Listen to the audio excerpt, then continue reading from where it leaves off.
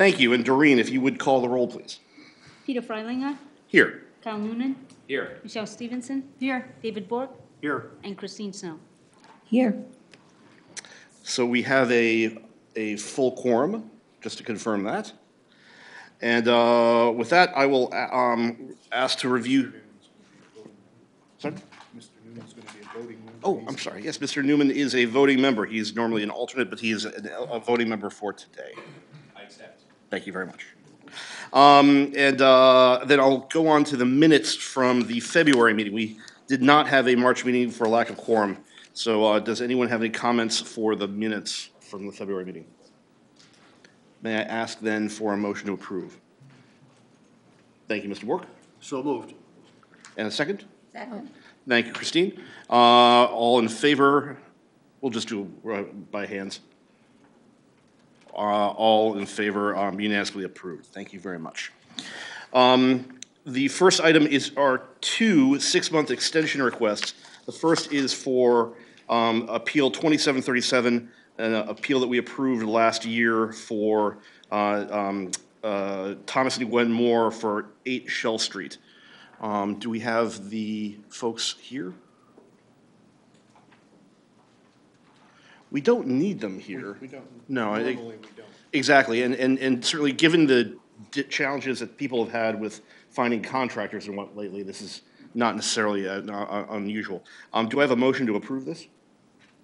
So moved. Mr. Bork, thank you very much. The second? I'll second that. Thank you very much. And all in favor, could we call the roll on this? Peter Freilinger. Aye? Kyle Noonan. Aye. David Bork. Aye. Michelle Stevenson. Aye. And Christine Snow. Aye. Okay. Similarly, for the second item, item 5B, extension request again for a shoreline setback determination at 64 Jones Creek Drive. We approved that last October for Harold and Kathy Caldwell. If they are here, yes? Do you have anything to add for that, or do you wish to speak? Do we have any concerns as a board? Otherwise, I'd ask for a motion to approve. Mr. Bork, So moved. a second? I'll second that. Race to the finish. Thank you very much. And again, if we could call the roll for the approval. Kyle Noonan. Aye. Peter Freilinger. Aye. David Bork. Aye. Michelle Stevenson. Aye. And Christine Snow. Aye. And that is approved. Thanks.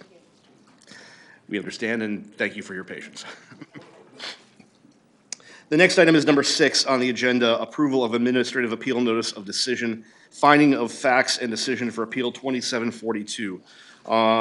This is an administrative appeal by the Office of David Laurie on behalf of State Manufactured Homes. We dealt with this at length both at the January and February meetings. I believe we have the findings of fact as prepared for us by our external counsel and reviewed, hopefully by everyone. Everyone's had a chance to review this. I'd like to open this up right now to any comments by the board. I'll start if no one minds. I thought that paragraph 14 could use just some clarification.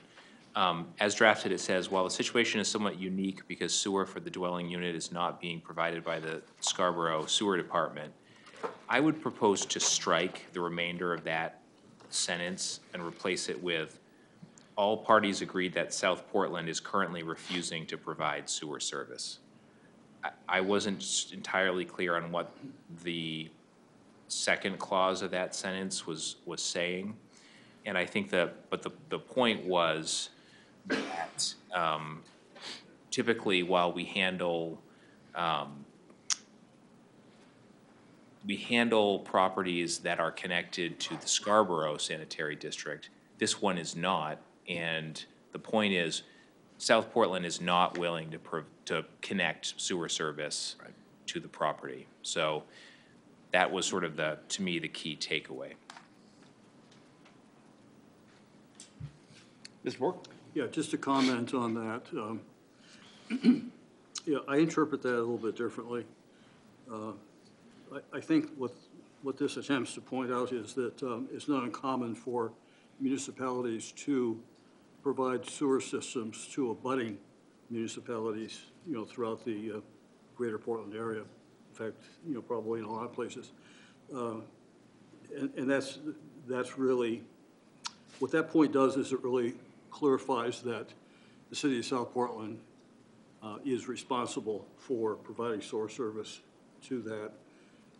Further on here, it makes a point that the two parties could not agree, which is a separate issue. I hear what you're saying.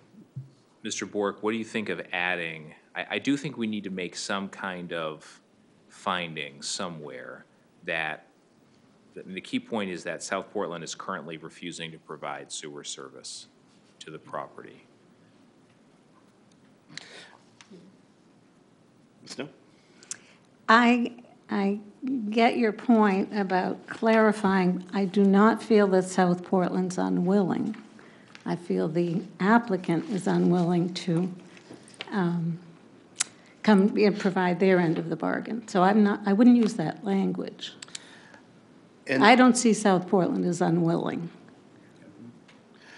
I would agree, and I think the language that you're getting to is adequately covered in 16.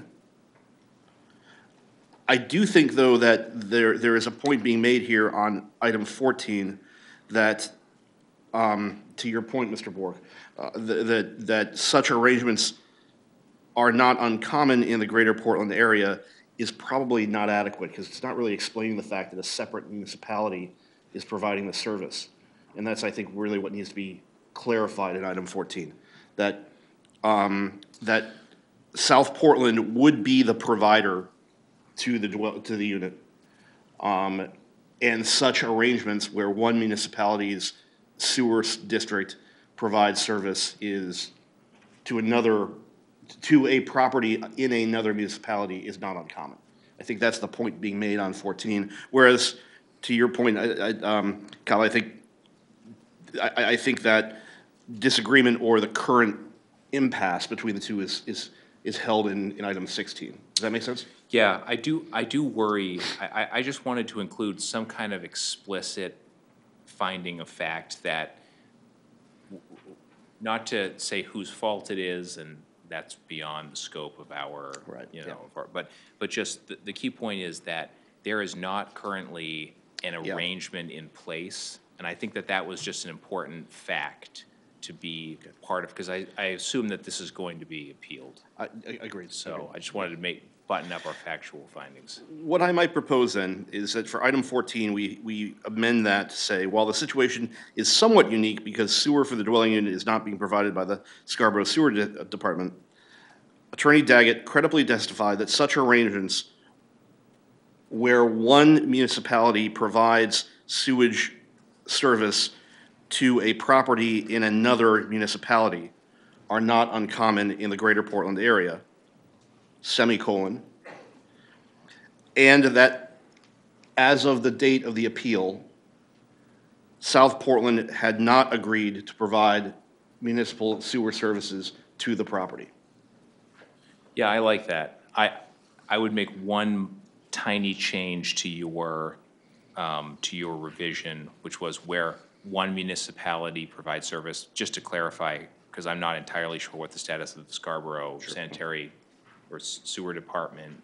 Is it Scarborough Sanitary District? It's a quasi-municipal agency. Okay, No, so, okay, go ahead. I think we should say where a system in one municipality, or a system based in one municipality provides service to properties in another municipality. Yeah, I understood. Doreen, does that make sense to you? Yep, I've got it. And then I think we're good with the semicolon, and then after that, where, again, South Portland is not agreeing to provide, has not yet agreed, as of the date of the appeal, to provide service. Again, that's a finding of fact, so should be fairly straightforward. Were there any other issues here that came up? Michelle, no? No, and just for clarification, or for explicit here, I instructed the board not to discuss this amongst ourselves, so all of our reviews happen individually.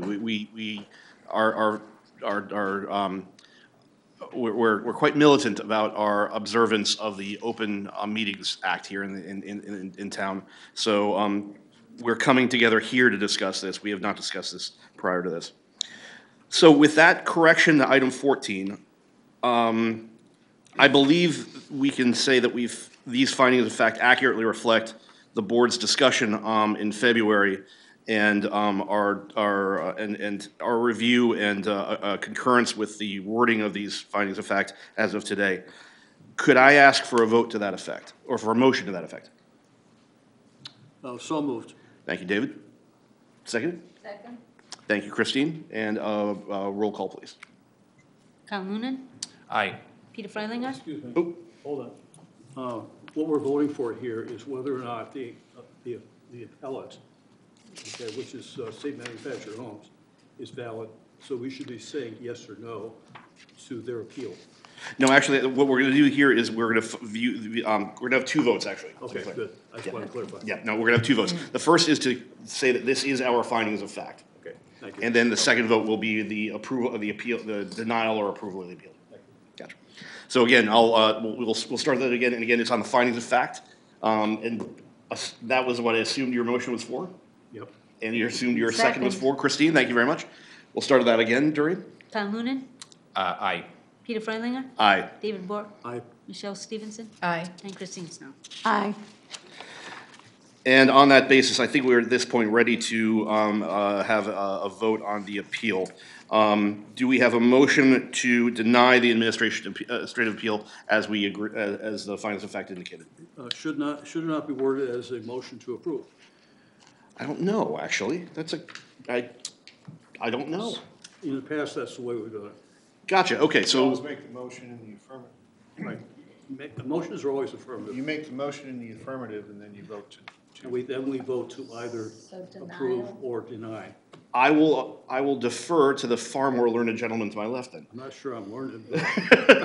Then may I ask for a motion to approve the administrative appeal? So moved. David, thank you. Second? Second. Christine, thank you very much. And is there any discussion before we take a final vote? No, and then may I, we'll take a vote by roll. Doreen? Kyle Noonan, No. Peter Freilinger, No. David Bork, No. Michelle Stevenson, Nay. and Christine Snow. No.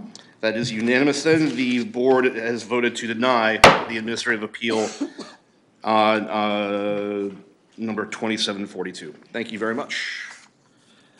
This is going well tonight. I like these fast ones. Okay, first off, on appeals, we have 4 appeals tonight. Appeal 2743, special exception by Tracy Lane. Appeal 2744, which I believe has been pulled. Is that correct? It's been withdrawn. Thank you very much. So we will not hear 2744 tonight. 2745, a practical difficulty variance appeal by Mary Josephine and Patricia Keenan Mills. And then appeal number 2746, a special exception appeal by Matthew Ruinch on behalf of Portland Rugby Football Club.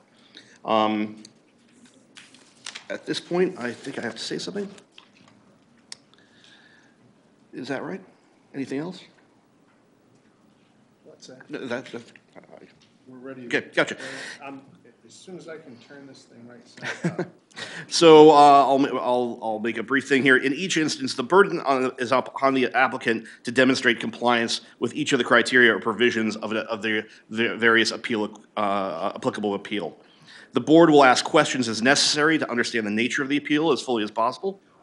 When all testimony has been heard, the chairman will close the record, and the board will adopt findings of fact for each criterion of the appeal and vote to determine if the applicant has met the burden of proof necessary to meet that criterion. It's important to note that if any of the appeal or special exception criteria have not been met, the board must deny the appeal or application. In many cases, the appellant or the landowner may have a personal problem which prompted the request for the variance. Please understand that this is not legally relevant to the appeal, no matter how sympathetic the board may be to the appellant's situation. After the board votes on the merits of each criterion, a motion will be made to approve the appeal, and if there is a second, discussion will follow. The board will then state conclusions of law based on the findings of fact to support a decision on the motion. In most cases, the board will request that staff prepare a draft written decision based on the stated findings and conclusions, as well as the audio, video, and supporting materials in the record for approval at the next meeting. A general vote will then be taken on the appeal.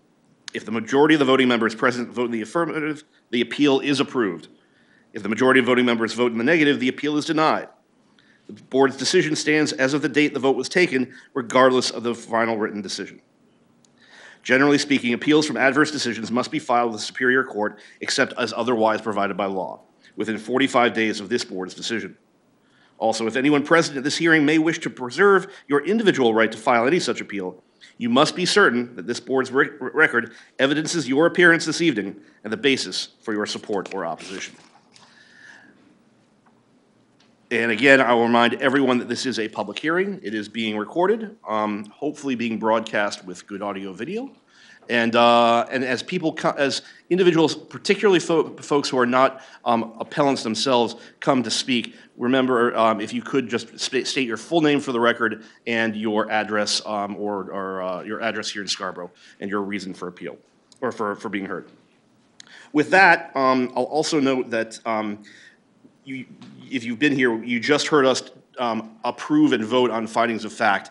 Generally speaking, appellants will have a full decision in tonight's meeting. We will vote and approve the findings of fact at the following meeting, but the decision tonight is what will bind you and enable you to move forward or not move forward on your appeal. So just want to be clear with that for everyone.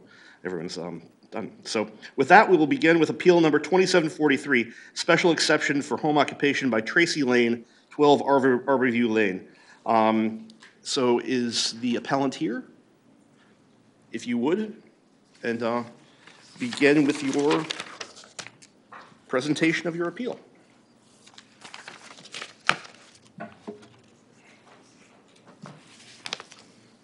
Hi. Hi. Is your mic working? Can you hear me? We can, yes. Make sure you're speaking into the mic, and if you could just say your name and. My name is Tracy Lane. I live at 12 Arborview Lane in Scarborough, and I would like to have a reflexology practice in my home. I'm not sure if you are asking me questions now, or If you could go through, what we'll do here is we'll go through, if you could just give a general overview of your appeal, and that's very concise. But if there's anything else you'd like to say, otherwise, we'll start going through your actual application and go through your findings, and then we'll discuss that as a board. Sure.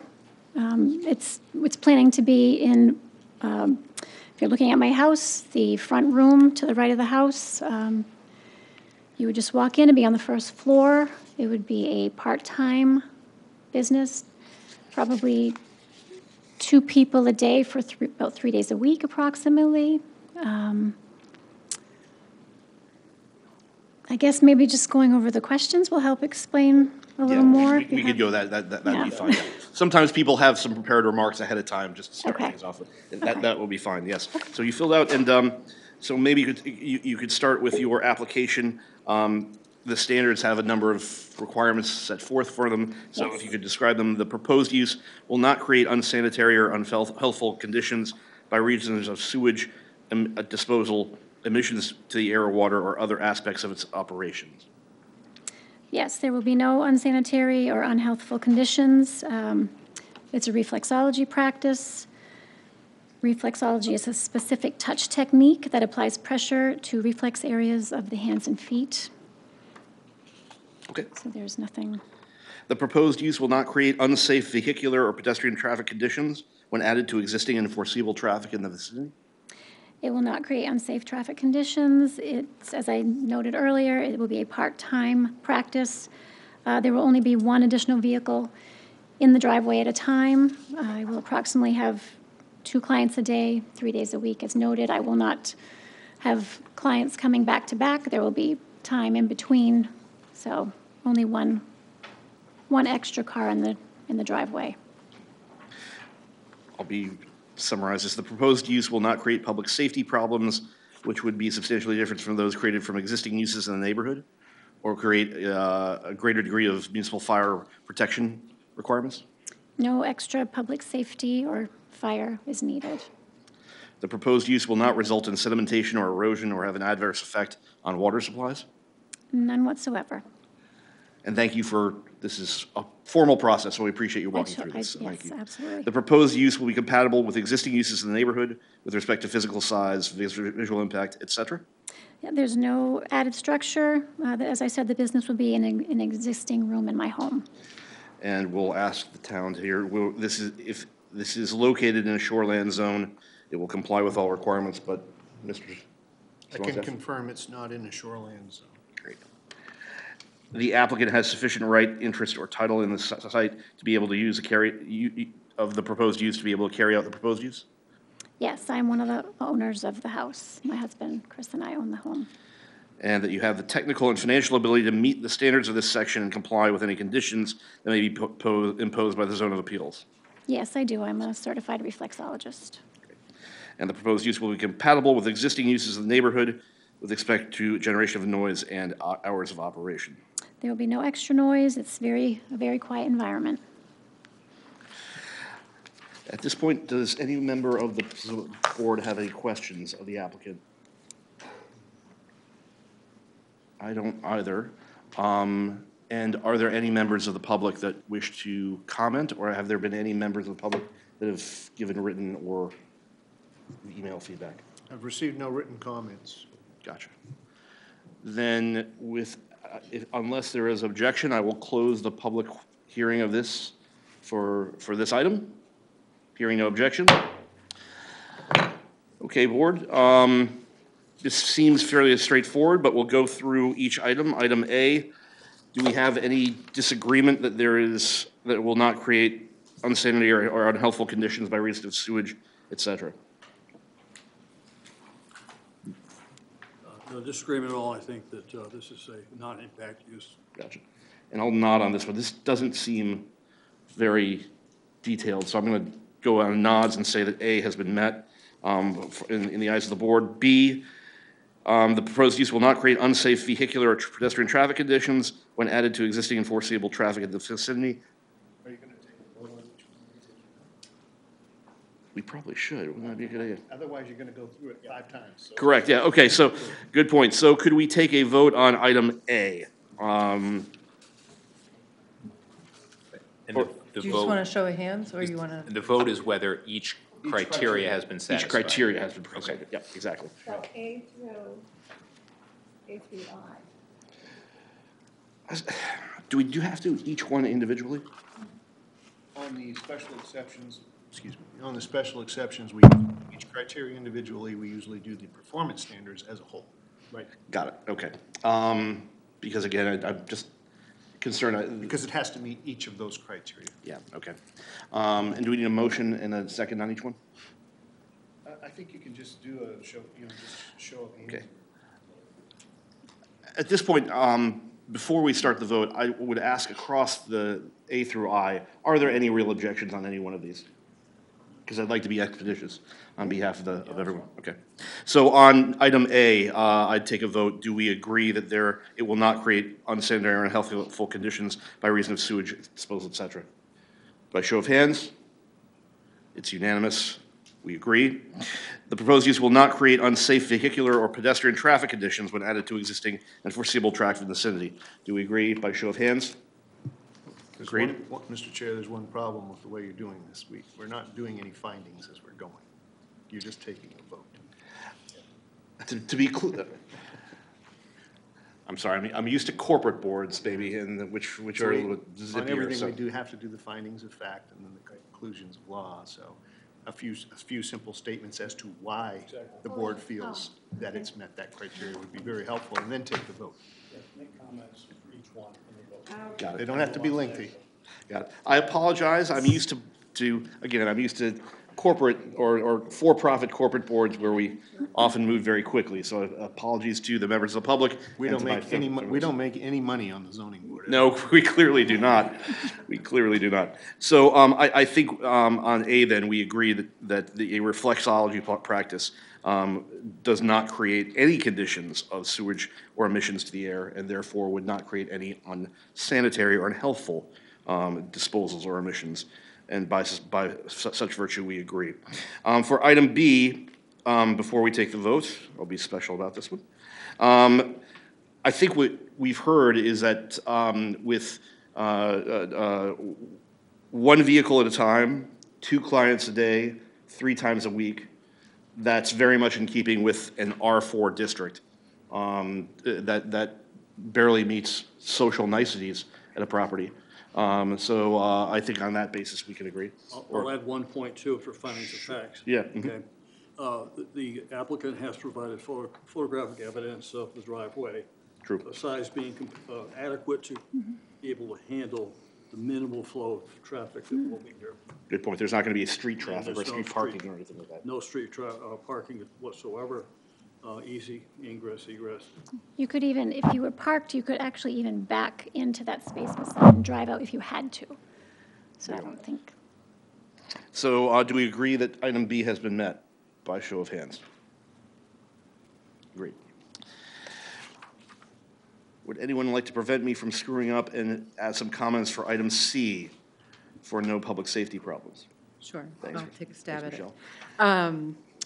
This will not create any public safety problems or extra fire police protection that is needed, any more than a regular household occupying humans and animals. So I don't see any issue with needing extra fire and police protection. Anyone have anything to add on that one? Okay. By show of hands, do we agree that item C has been met? It's unanimous. And just to be clear, are we also, with these votes, adopting the findings of fact as they're? Okay. Yes, yes. So item D, again, if we could have a comment from the member of the board to discuss, to summarize potentially our view on whether it will result in sedimentation or erosion or have an adverse effect on.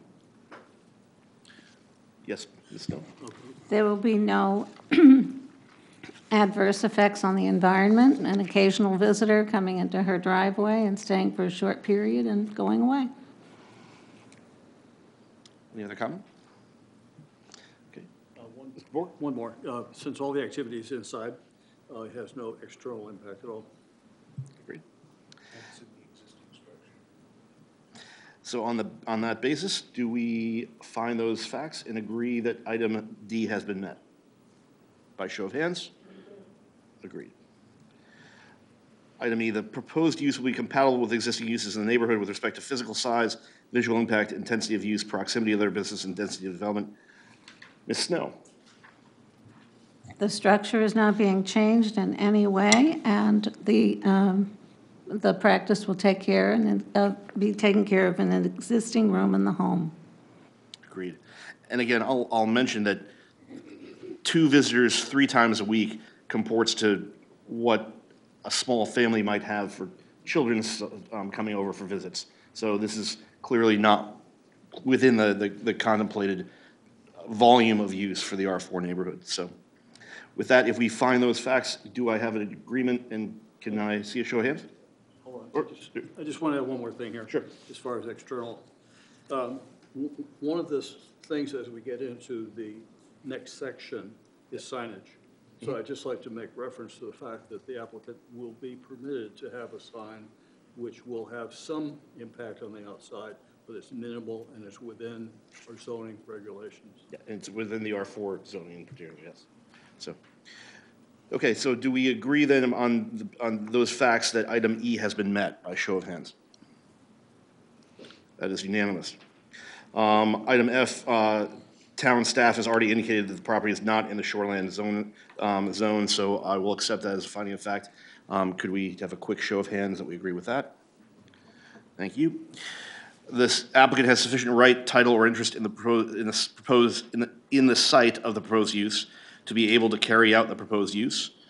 Any comment on that from David? The applicant has provided a copy of their tax certificate and to show proof of ownership. Any other comment on that? That's fairly straightforward. Do we agree with that finding of fact, and do we agree that item G has been met? Show of hands? Agreed. The applicant has the technical and financial ability to meet the standards of this section and to comply with any conditions imposed by the Board of Appeals pursuant to subsection 5 of this section. First off, I don't believe, but I will confirm with the board that we don't intend to apply any conditions as a part of this appeal. I agree. Gotcha. Thanks. So we have a nod on that one. Do we have agreement that, or do we have a comment on this? Yeah. All right, so, first of all, I think the applicant is now a certified reflexologist. I didn't pronounce it right, so pardon me. And they've already paid the fee for this application. I don't know if there are any additional fees required, to be to be licensed in the state of Maine.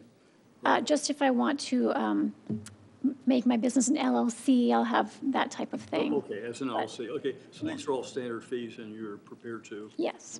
Okay, so Yes. just to say, for the record, the applicant has paid all the necessary fees in order to be able to practice as a reflexologist. Thank you, Ms. Bork. That's good clarification, a good finding. And I don't believe there are any other, given that the applicant is certified, I don't believe there's any other technical or financial aspects we need to review at this point. So if we could agree with those findings of fact and agree that therefore item H has been met by show of hands. Agreed.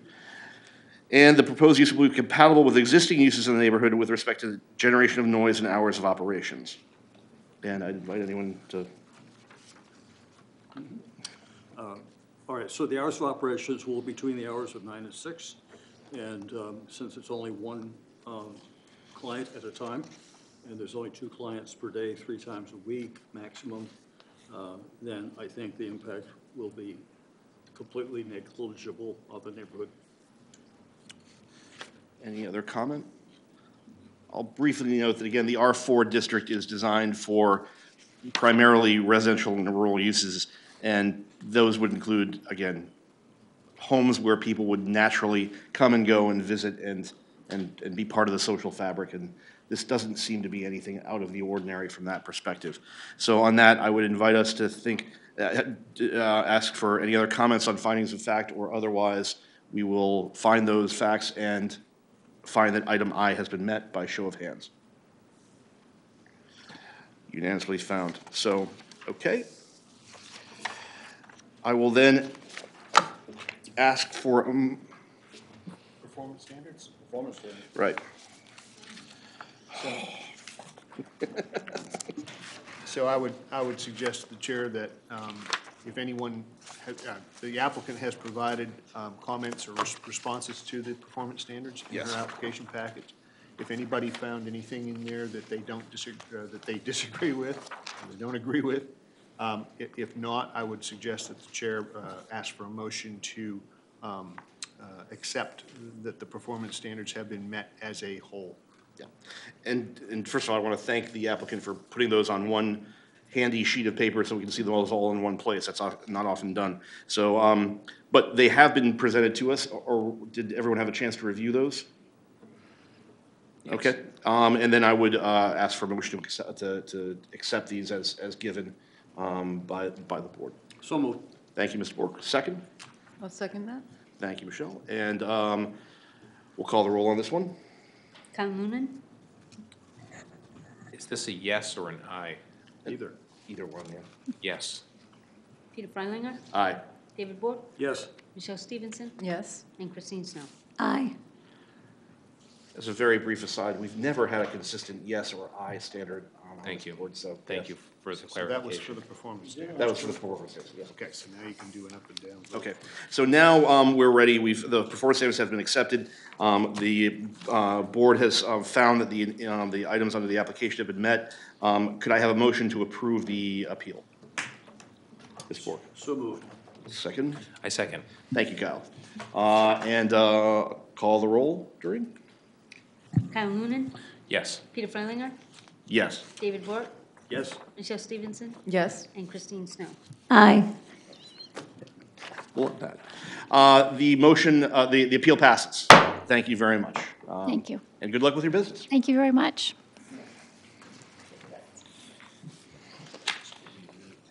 Sure. And I need to. There's that. We're not on Two Rod Road yet, are we? We're on Pearl Street. Okay, got it. Okay, thank you for letting me get my paper in order here.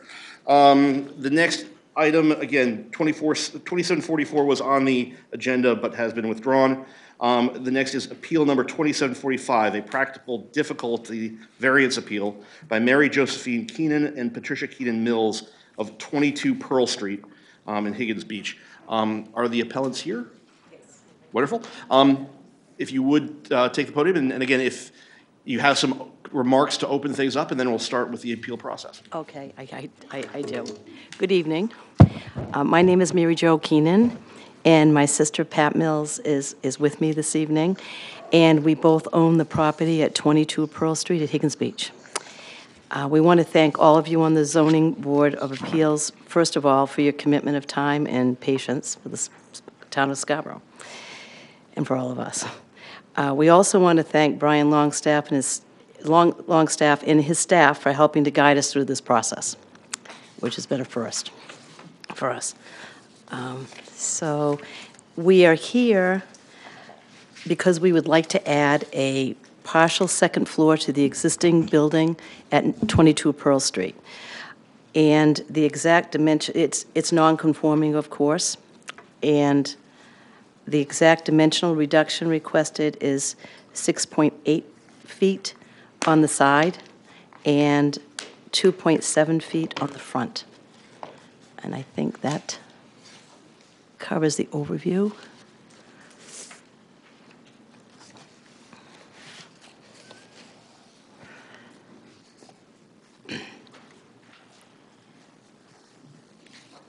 Mr. Chair? Yes. I have a quick question for the applicant. Please. Before we move on to the specific items on the process. Do you also own the property, the other buildings on this lot? Yes, we, Okay, so there, I count two other living buildings plus a shed, is that correct? right. We have two winterized buildings in the front, 22 and 22A. In the back building is a cottage that's just a summer cottage. Right. And there's a shed that's movable, though, in back of 22. Okay, thank you. I remember, yep. And as I understand it, this is, the variance is required, you're not expanding the floor area of the building. Right. It's you're adding a story to the building, Right. Partial, a partial story. And so how will there be changes, significant changes to the roof line or the roof overhang or anything like that that would, in other words, in any way change the overall footprint of the property? And I'm not sure, overall is a weird if you look at the pictures that, yeah, the that's, building plans, the pitch is different. I know that because there was a lot of talk when we had to get the building plans done. okay. And this is, I believe, the final okayed pitch. Does this change any drainage off the roof? Because you're very close to the property. It's very close to the line. Yes, yes. Would this result in runoff from the roof going onto the neighbor property, or how does this affect, how might that affect the neighbor? On the right-hand side, there's a, I've sent some pictures, you can actually see, but I may have one here that's even a better picture. It was, and I apologize, it was tough to visualize from what is Yeah. today to what was Yeah. the proposed new structure was looking like. I can't tell you the exact feet we are from the house right next door to us, which is 24. It had adequate drainage for any runoff from the roof with, proper gravel. Gravel and all that stuff, but, Does the current roof kind of step out to the same degree that the proposed new roof will step out? That was my big question. Looking at the pictures, I couldn't tell. The pitch itself is going to be different because it's, with the dated 30-year-old roof that's there now versus what's proposed with the addition, the pitch will be different, but the footprint is going to be the exact same. So Gotcha. It's not going to be more overhang. Okay. this kind of gives you I don't know if you have that in the packet I gave you. This one? It kind of gives you an idea, but it's just the picture of it. So it has a bit of an overhang, Okay. but all of that is going to be graded better and also have rocks there. We just took a fence down that was on the other side of that. You can see the post right next to the propane tank in the back of 22, and we just removed a fence. That's why there's all that stuff there, but come very soon, we'll be cleaning it up, putting river rock and all that stuff there, Okay. so. Mr. Chair, just to further clarify that. Yeah, So the footprint of this building will not change. The overhangs and so forth will be exactly as they are now. So Exactly. there won't be any additional stormwater runoff. And it's the roof eaves that I'm thinking about. Those don't change at all. You're not pushing those out. Those are I exactly. don't think so. Okay. I don't think so. Okay. That was the clarification Yeah. I was looking for. Okay. Then, are there any other general questions from the board for this, for the applicant? Okay, otherwise, we'll go through and now I have to get my paper back in order, excuse me. Let me see.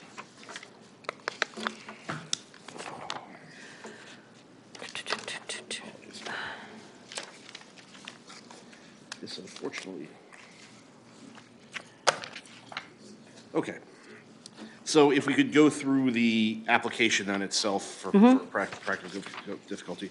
Again, we'll ask you to just read in your responses Yes. as completely as you can. So Okay. generally describe the project and why a variance is needed. Okay. The exact dimensional, gotcha. Number one.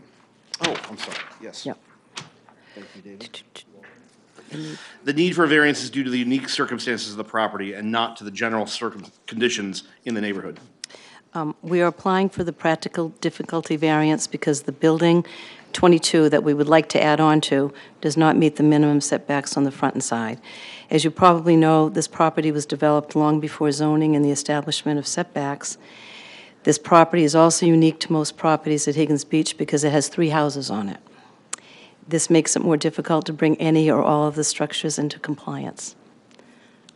The granting of a variance will not produce an undesirable change in the character of the neighborhood and will not have an unreasonably detrimental effect on either the use or fair market value of abutting properties. The proposed addition to number 22 will make the building more conforming with the Higgins Beach Character Code by creating a front porch and a second story. And in Exhibit 2A, you can see some of the neighboring properties which have porches and second floors.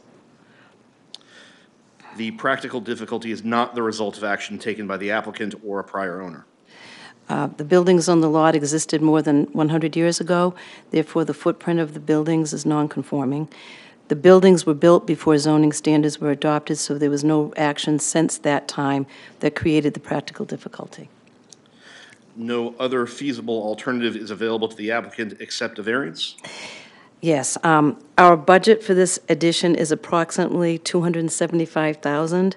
It would not be financially or technically feasible to move the building to meet the side and front minimum setbacks.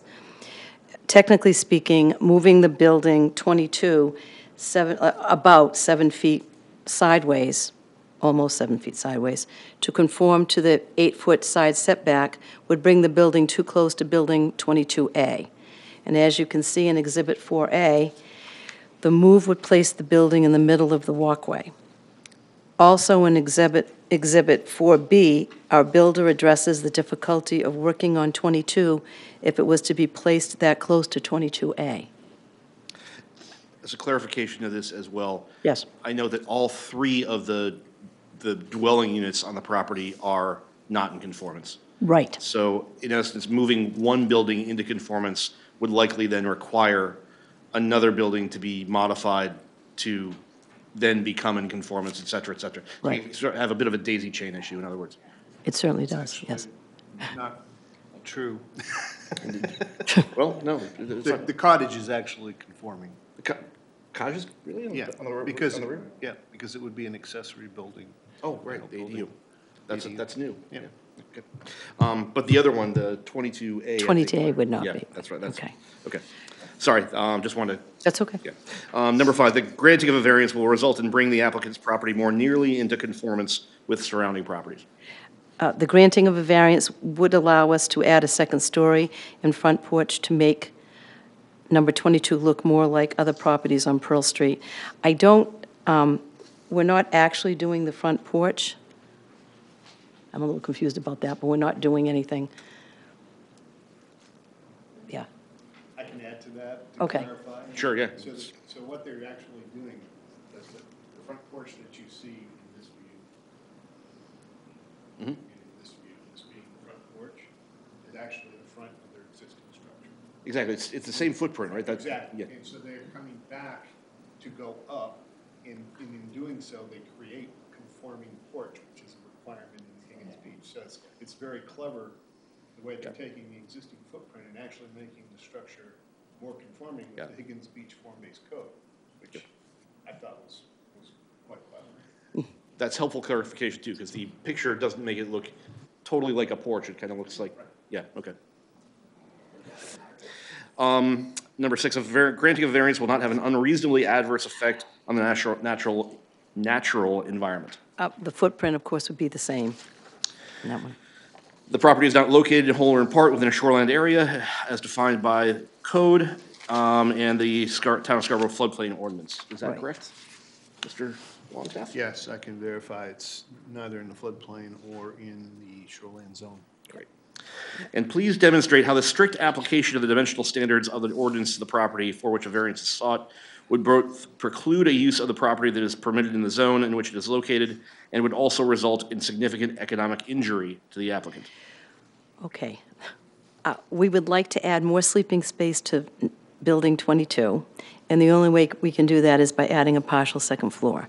There's no other way to add additional bedroom space in living space. It's going to have a small living area upstairs, too, that would conform to the Higgins Beach Character Code, and while adding the second floor would conform, the building's existing location is non-conforming. As we mentioned, our budget is approximately $275,000 for this project. It would be an economic hardship to make number 22 conform to the side setback by moving it over, say, 7 feet, almost 7 feet. And Exhibit 8A is an estimate from our builder if we had to make the building location compliant. Mr. Bork? And do you have a cost on that? I saw that in the handout, okay. Just for the record, what would be the cost of moving the building? It would be about $79,300, he said. That's all I wanted Yeah. to get in there for the record. And that's not coming across any ledge or anything, which there probably is, Exactly, it's purely, because it was on the back of the front one, 22, way down the corner, so. and that would be exclusively to move the building, not to make it conform with the character code or any of the other. Right, so, yeah. exactly, exactly. Yeah, exactly. Sure. Is this some dwelling that you have, that someone lives in year-round? Yes, And by adding the more sleeping spaces, would you have to, if we were to deny this and you didn't want to move the building, would you have to, what's the economic injury there? Would you have to sell the property and move, or? well, you know, Is it imperative that you have sleeping spaces? Do you have enough people occupying this house right now without enough sleeping arrangements? Right. we do. Is that applicable here?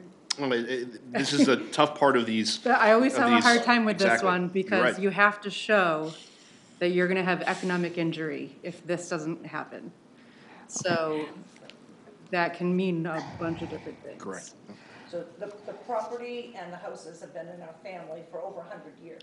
Can you step up to Yeah, the, yeah. has to be recorded? Excuse me.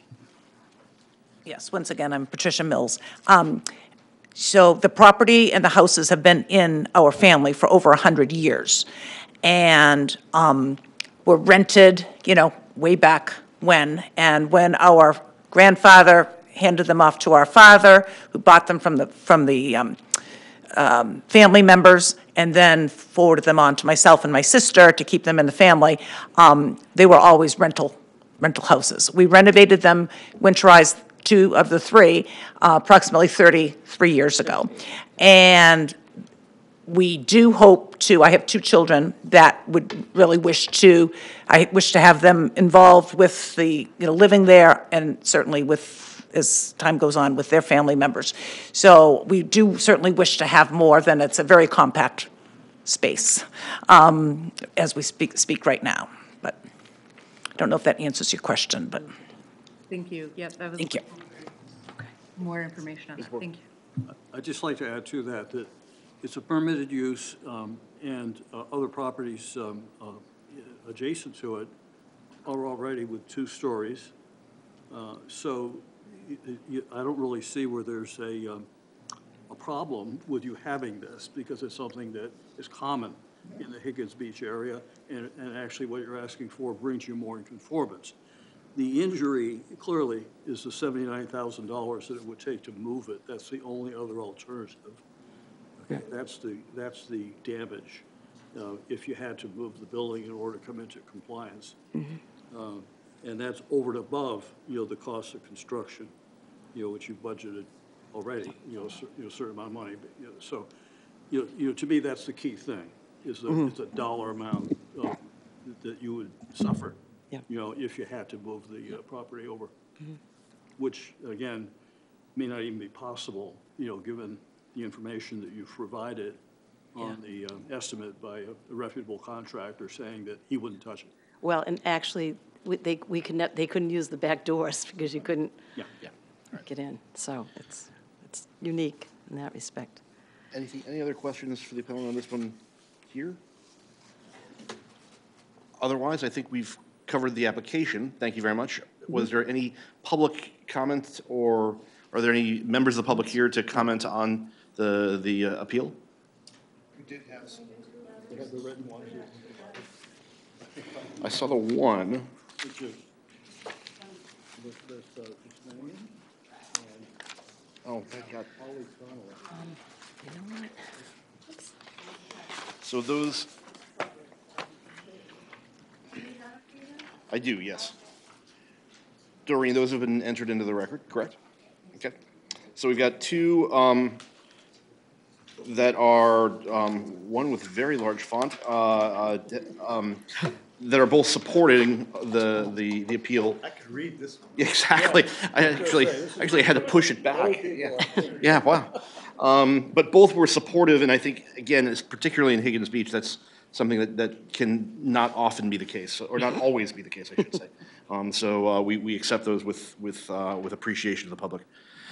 With that, if there's no other public comment, I'll close the comment portion of this, and we'll enter our deliberations. So closed. So a quick general conversation, and then we'll go into the item-by-item review. Any other questions we want to have before we start the process? I just want to make one comment. Obviously, it's a very well presented appeal. And it's very nice that you work closely with Brian to put this together in order to get guidance, to be able to present an appeal that was easy for us to understand and review. So I just wanted to add that in. I'd add that especially you're not coming to us with a contractor or with representation to the board. You're doing this as property owners. We really appreciate you doing that. That makes our job easier, and certainly makes Brian's job and the code enforcement officer's job easier as we go forward through the process. So thank you. You're welcome. Thank you. So with that in mind, we'll start this off with the findings and with our acceptance or disagreement. You can have a have a seat. Yeah. Okay, thanks. Yep. So this one, again, these are more, this one is a more traditional, very, a variance. We'll go through this one by one. And what I'll do, as we've done in past times, I'll ask one of you to kind of frame the comments for the board, and then we'll talk about it from there. So the need for a variance is due to the unique circumstances of the property and not to the general conditions of the neighborhood. Kyle, start us off. Sure.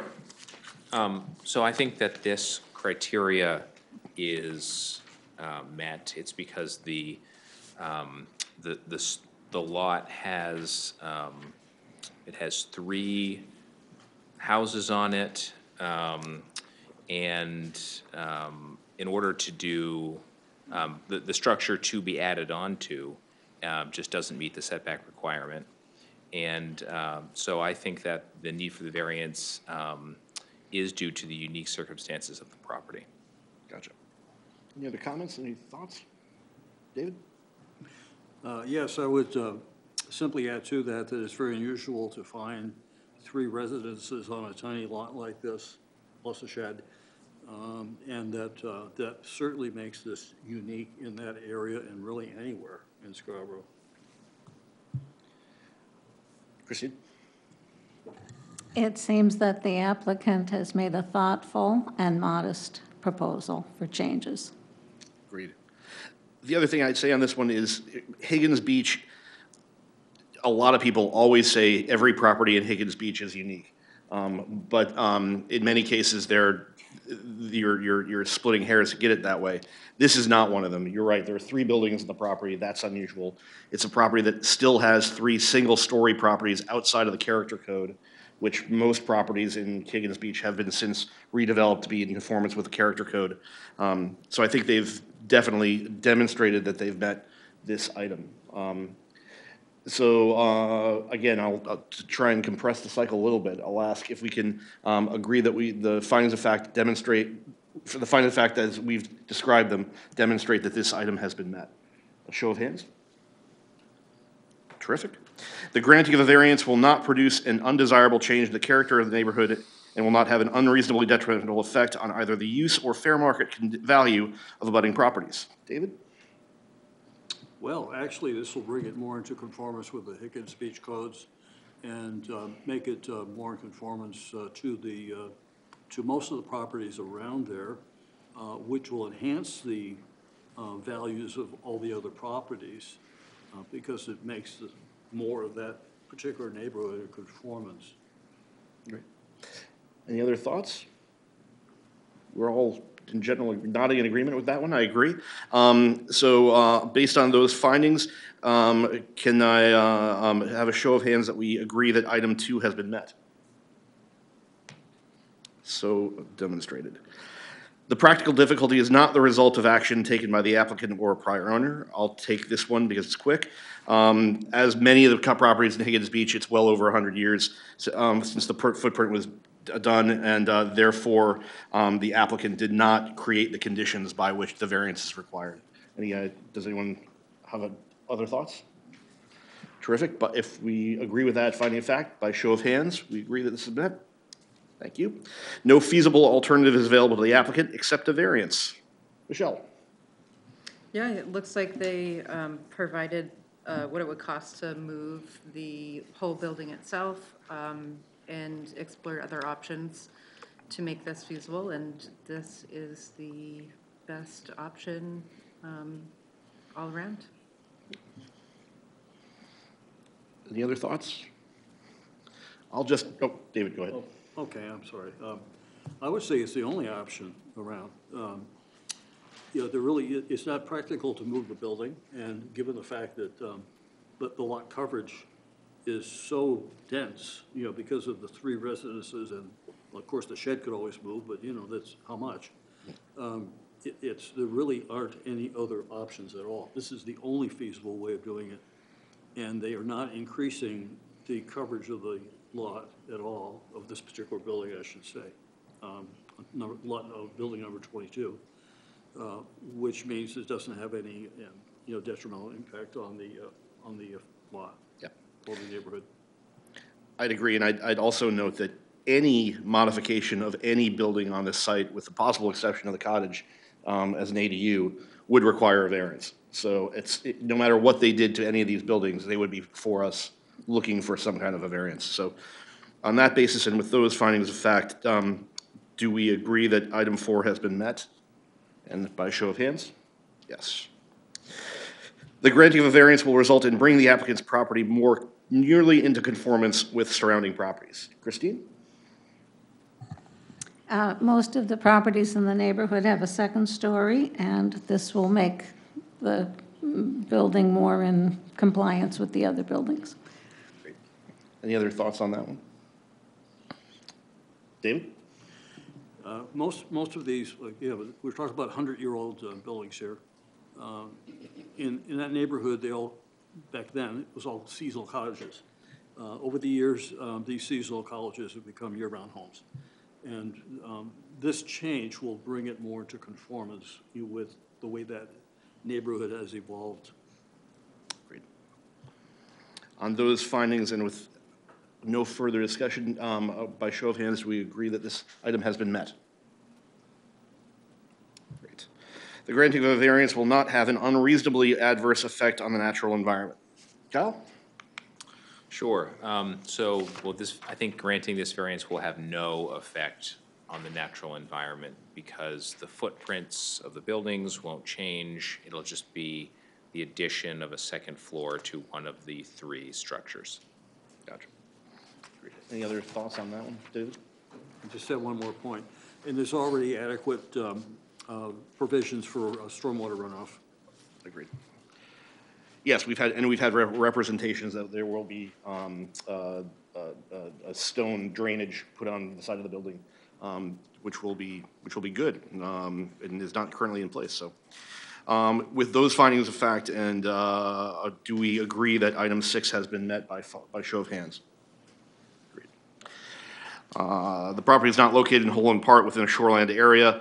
Again, we've had representations to this effect by staff. Without objection, we'll agree to this by show of hands. And then finally, the tough one for these variances, as always, please demonstrate how the strict application of the dimensional standards of the ordinance to the property for which the variance is sought would both preclude a use of the property that is permitted in the zone in which it is located, and would also result in significant economic injury to the applicant. Jump ball. Christine. They have a growing family, and they have a property here that they've had in the family for a number of years, and this makes it more usable for their family. And the alternative would be they wouldn't be able to keep the property. Any other thoughts on that one? David? Yeah, I think here we need to also include that the only other feasible option would be to move the building. And I believe the applicant has shown that that's just not feasible, and it would create economic injury to have to spend the $79,000 to move the building had it been feasibly optional, available to do. Agreed. I'll make 2 other observations. One is, even if they moved the building, they would still be before us for a variance, which would ask this same question. And the same question would probably result in a similar answer. And at the same time, would then compress the property into a position where we might have different answers to, is the proposed variance in conformance with other properties in the area? We would be putting a building within 1.5 feet of another building and squeezing the properties, the buildings together. So it does feel like, while this one can be at times a difficult item to meet, in this case, they have adequately demonstrated it, and again, importantly, brought the property and the building more in conformance with the character code of Higgins Beach, with the agreement of their neighbors and the rest. So if we agree that those are adequate findings of fact and that this item has been met, I'll accept a show of hands on that basis. Terrific. Then I think we've gone through those, and now we simply need a motion to approve the appeal. So moved. Mr. Bork, a second? I'll second that. Michelle, thank you very much. Is there any further discussion before we move to a formal vote? Then, Doreen, if we could call the roll. Kyle Noonan, Yes. Peter Freundlinger, Yes. David Bork, Yes. Michelle Stevenson, Yes. and Christine Snow. Aye. The appeal passes. Thank you very much, and good luck with the renovations, the construction. Appreciate it. Okay, now, again, the board chair has to get his paperwork in order, which takes another 74 minutes to do. Okay. And we will now move on to the last appeal of the evening. Appeal number 2746, a special exception appeal by Matthew Winch on behalf of Portland Rugby Football Club, 122-142 Two Rod Road. Is Mr. Winch or is a representative of Mr. Winch here? Both. Terrific. Mr. Winch, representative. Gotcha. If you could take the podium, please, again, and announce yourself for the record and give us a quick overview to start things off. Absolutely. Hi, how you doing? My name's Andy Nelson. I kind of serve two roles. I'm a member of the applicant of the Portland Rugby Football Club and then part of the development committee that's bringing this forward. I also am the owner of the Sewell Company, which is one of the firms that is working on the project, on the technical services, the engineering firm as well. So just wanted to just briefly introduce, Matthew will go through the standards. So I just want to say thank you very much for taking the time to hear us today. Just wanted to give a little backdrop and just sort of introduce, the concept and what we're doing here. The Portland Rugby Football Club's been around since 1969. We have a robust men's program that started in 69. We have, and the women's program started in 1977.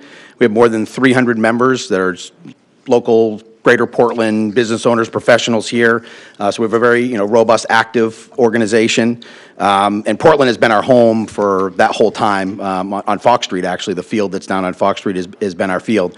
We've really experienced over the years seeing the demand for athletic field space, particularly, we see it with anyone who has kids, you see it with your kids, trying to find athletic space. We see it too with adult amateur athletics as well, the challenge there, right? And so, in fact, we've rented fields in Scarborough, your high school field, numerous times, for rugby matches and so forth. So this has been a long-standing goal of ours. We formed as a 501c3 20 years ago with an eye towards doing a project like this so that we really had a really first-class athletic field for our use, and started this project 2.5 years ago, actively looking for property. Portland was hoping to keep us in Portland and was super supportive. Obviously, less land around Portland, and so we wanted to stay in the greater community. We have numerous members of our organization that are Scarborough residents as well. And so we acquired the properties at 122 to 142 Two Rod Road last year, and have done a fair amount of due diligence on it, whether it's survey work, wetlands work, to understand what we could do there. And I just wanted to, Matthew again will walk through the specifics, but just wanted to make it clear, like what we're showing here is ultimately a multi-phase vision. What we're really focused on is the first phase, which is just the bottom field on the lower part of here in the parking area. That's the project that's coming forward, so that we have an athletic field that's available. That's the side of the property that abuts a CMP utility right of way and the highway. And so we went through a thorough search, looked at a number of properties, and we did, in consultation with the prior planner here in Scarborough, we picked his brain as well about, is this an appropriate location and so forth, and so we went into the best education we could as to was this an appropriate fit location, so forth. So with that, I just want to turn this over to Matthew, who can walk through the standards, and we're available to answer any questions, obviously. Thanks. Thank you, Andrew. Good evening, members of the Zoning Board. Chair Friedlinger, thank you for allowing us to speak tonight. My name is Matthew Winch. I am the Vice Chair of the Board of Directors of the Portland Rugby Club. Also, day job for all candor and cleanliness, so to speak. I'm also a licensed architect here in Maine. Bringing this application on behalf of the Portland Rugby Club. As Andrew said, we've got a long entrenched history here in southern Maine, and we have been looking for what we've been labeling as a forever home for quite a long time. This piece of property, or the two properties that we ultimately secured, came onto our radar and became a really appropriate site for us, given the land area that was available and some of the goals that we have for the project itself. I'll touch on the overview of the project really quickly and then get into responding to the technical questions. You can probably jump to the next slide. So you can see here we've established a timeline for our project. We're in this phase of looking to secure this special use exception.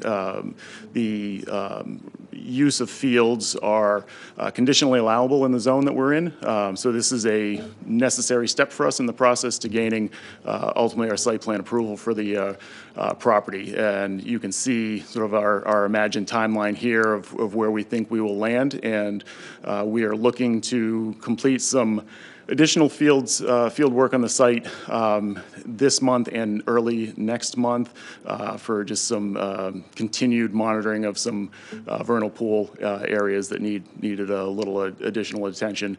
And then is our intent to submit and file with Army Corps of Engineers as well as Maine DEP as will be required for development of this property.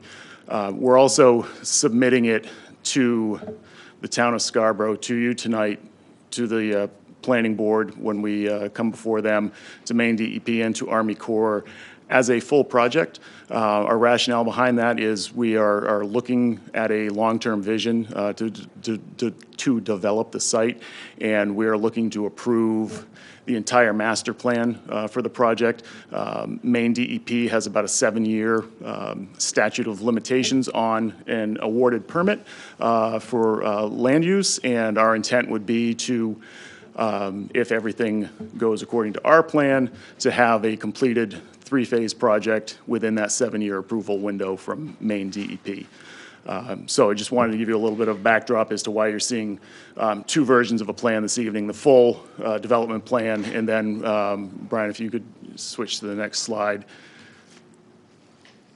You come to what we see as our phase 1. This phase 1 would be development of a natural grass field and parking appropriate for use for that one field of play. We've got a parking allowance that we feel is appropriate for the use at this time. This use would be obviously a playing field that would have active players on it as well as spectators and fans. Based on our typical outpouring of support on a Saturday afternoon in Fox Street in Portland, we get a decent crowd, somewhere between, 50 and 60 for us is a decent crowd.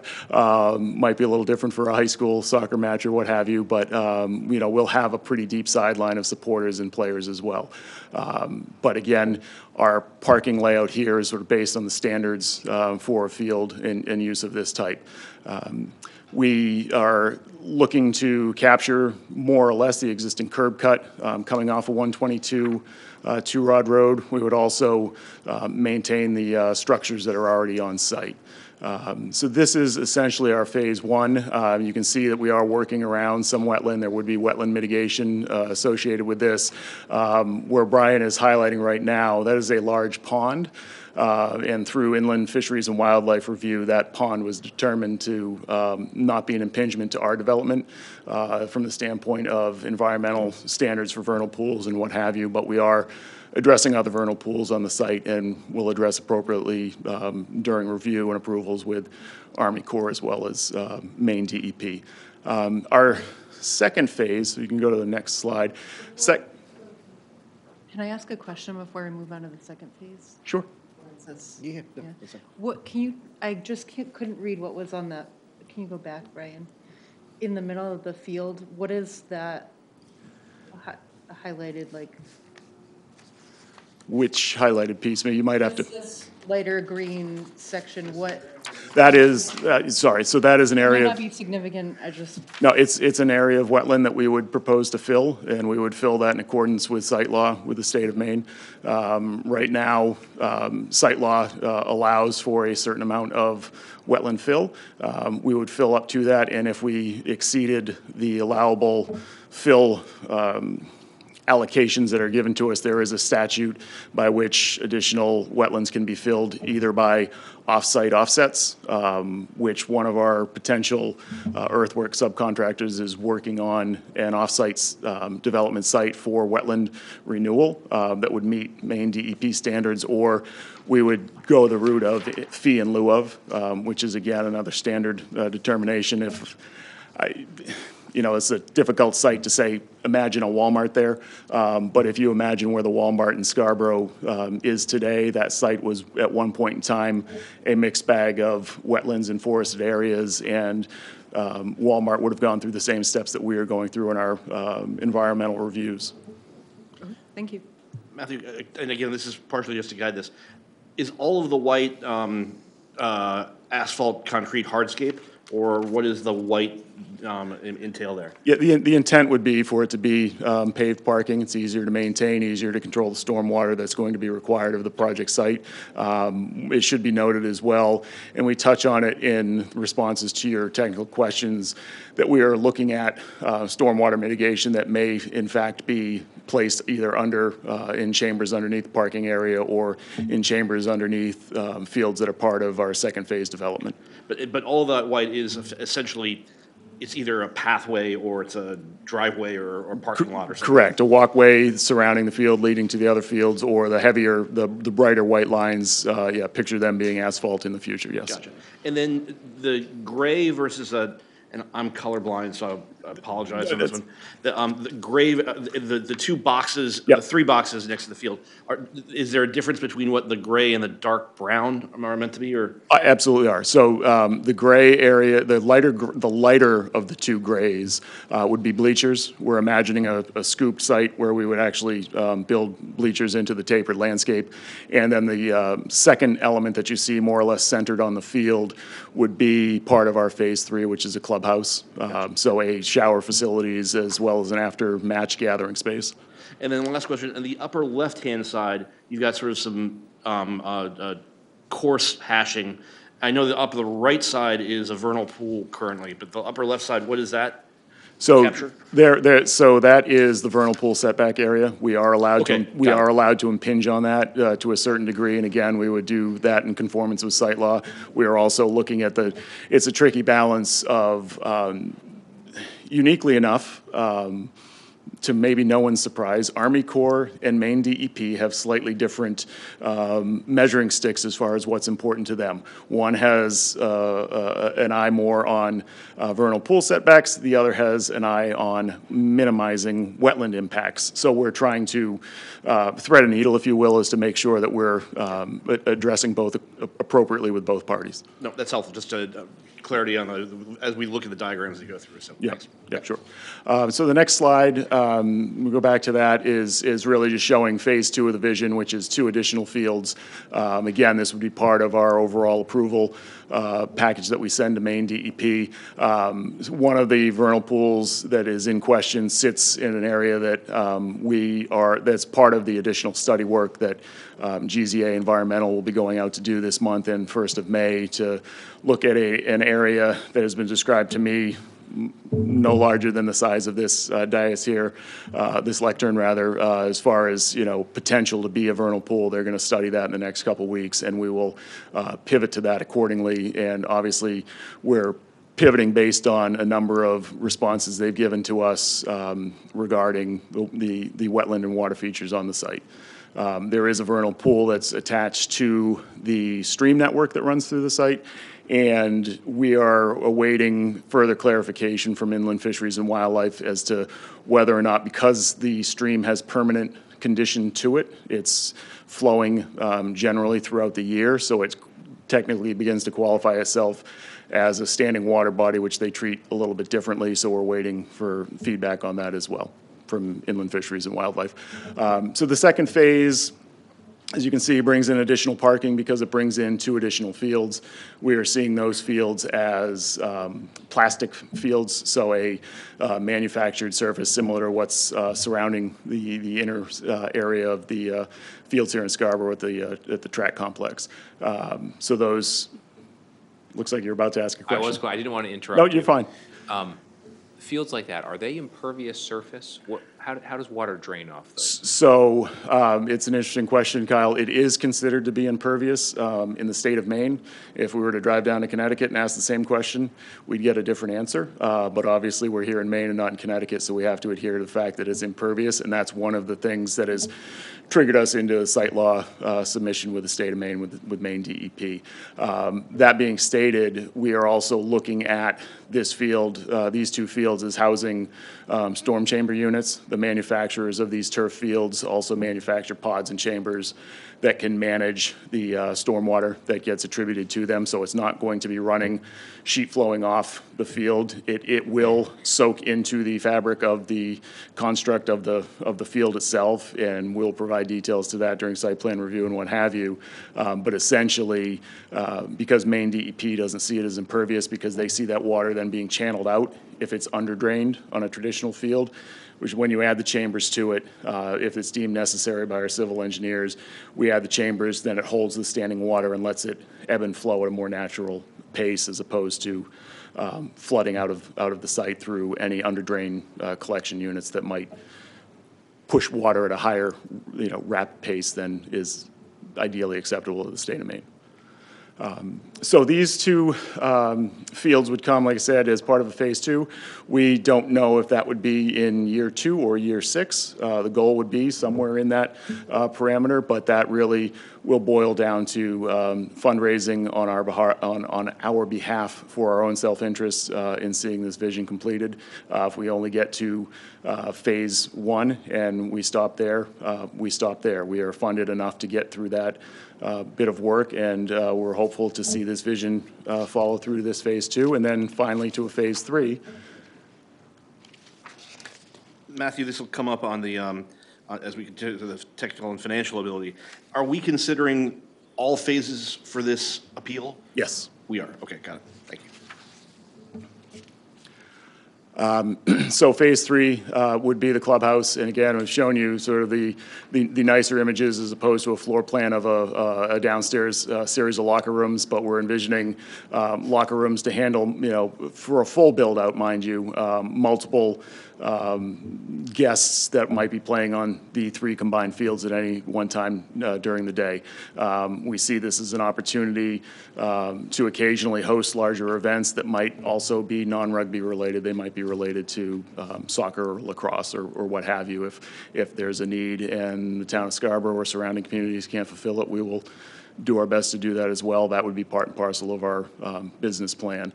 But this clubhouse, if we only built the first field and we decided to build a clubhouse and put a bow on it and call it good enough, then we would build a much smaller structure than this as well. This is really, as one of our club members called it, the extra large T-shirt.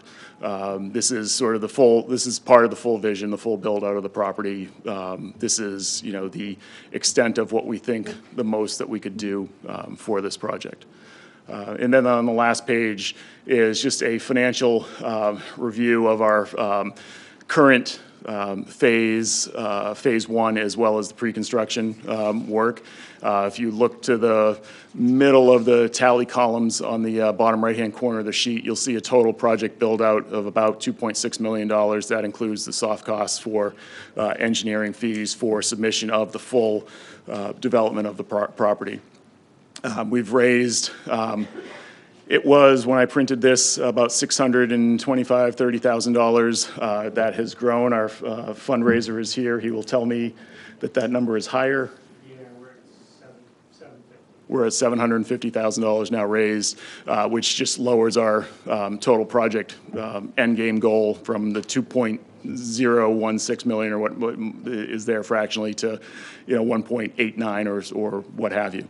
So at this time, giving you this, probably from your perspective, exhaustive overview of the project, we'll move into your sort of technical questions, and sort of similar to your past applicants, we're happy to sort of run through them one at a time and review those each with you and give you a necessary feedback where you feel it appropriate. Before we dive into those, I wanted to just give the opportunity to the board to ask general questions. Yeah, Christine.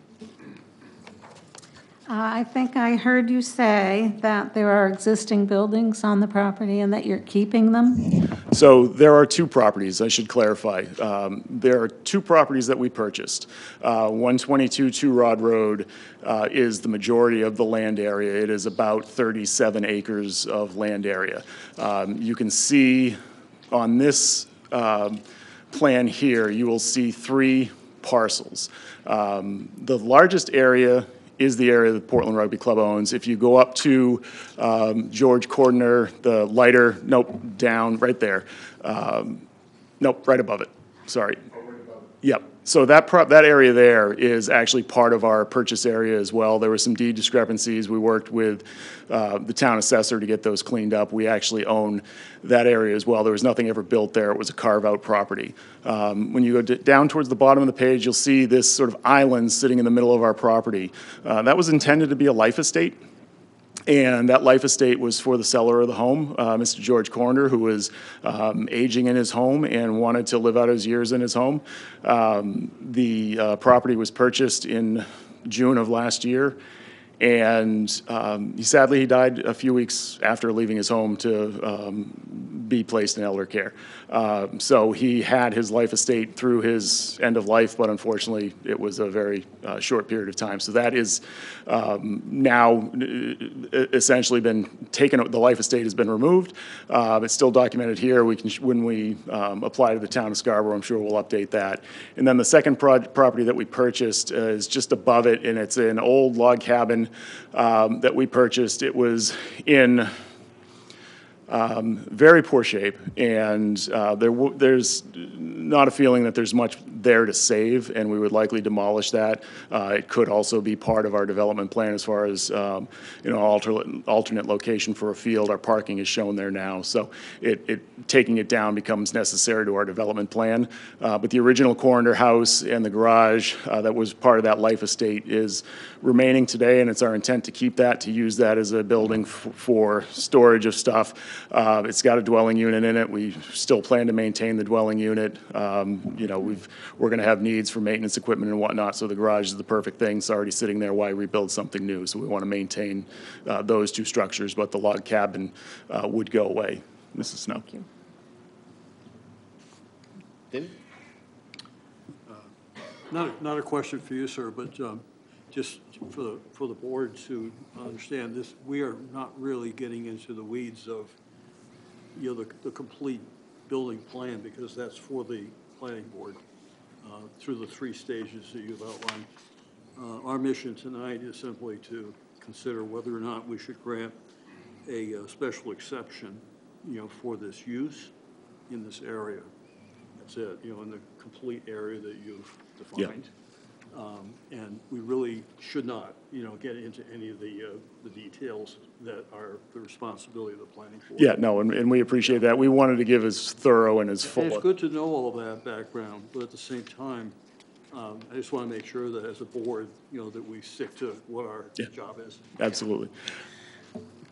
It's sort of a related point to that one, too. It's a question that I almost want, just for the record, and we won't go further with it. Have you worked with the Parks and Recreation Committee on the Parks and Recreation Master Plan and how this fits into this town's master plan for ultimately its development of park and recreational facilities? No, we have not. Okay, got it. Fair enough. Again, that's not our purview. It's just more of a question. And then I'll get to the traffic question in a bit, because there's been some issues on Two Rod Road which have come up separately. And then yeah, I think that's it for me. So anything? I just had another quick question. Can you talk about lighting on the fields, what the plan is? Yeah, so we do plan on, and I think we touch on that later in the standards, but we can speak to that now. We do plan on lighting the first field, absolutely, as part of Phase 1. That will be done with low-energy consuming LED cutoff lighting. We've come a long way with technology, and from lighting on timers to lighting that is designed to illuminate a field and not illuminate the area adjacent to it. We will be investing in that. One of our donors is actually a project manager for ES Bolus, who will likely be our electrical contractor for an obvious reason. But I will say, personally as a Portland resident. We've got another one here in our audience with us that I know of. Drives me nuts as a taxpayer when I drive by Hadlock Field and the lights are still on. So, you know, from a standpoint of paying the electric bill's on us. We want to make sure the lights are off and also being in harmony, if you will, with the surrounding environment. Any other general questions before we dive into the standards? Okay, if you stay with us, Matthew, we'll go through this and we'll ask you to materially read the items and your responses to the standards, and then if we have any questions for the board for any of these, please just raise your hands, folks. The proposed use, first standard A, the proposed use will not create unsanitary or unhealthful conditions by reasons of sewage disposal, emissions to the air, water, or other aspects of its design or operation. Yes, so our response, the overall master plan of 3 phases for the development of the property includes a small clubhouse that will have a full bathroom, changing room, showering facilities, along with other bathrooms for guest use. In addition, we're proposing a secondary building that would house additional bathrooms located off the parking lots that will serve the fields developed under Phase 2. These facilities will all be tied to an on-site septic system designed to handle the fixture counts and use type. It should be noted that until the project is fully developed, the use of porta toilets will be used. We will contract with a servicer who will make scheduled visits to pump out all effluent and trucked off-site to proper waste management facilities. The current buildings that you said that you were going to maintain, those are already on septic, presumably? Correct. They're on septic, on drilled well water, and there is electricity to the site. Okay. Any other questions? Will this be a new septic system installed? It will have to be a new septic system installed, yes. Yep. Assume that, but Yep. just want to make sure. Any other questions? No? Okay, the proposed use will not create unsafe vehicular or pedestrian traffic conditions when added to existing and foreseeable traffic in its vicinity. Current vehicular traffic is being studied by the Sewell Company, and there are no known impacts that the proposed project would present. Given the vicinity of the property of the former Beech Ridge Motor Speedway, we expect that the traffic impact would be negligible compared to the trips generated on race days and nights. Two Rod Road is not a typically pedestrian route, and we do not anticipate any pedestrian foot traffic to or from the property. Gotcha. The one point I'll raise here, and this is not necessarily directly in the purview, but I'm on the Long Range Planning Committee, which has received a request from members of Kennebago Road and other folks off of the the shore side of the turnpike for traffic slowing implements on Two Rod Road.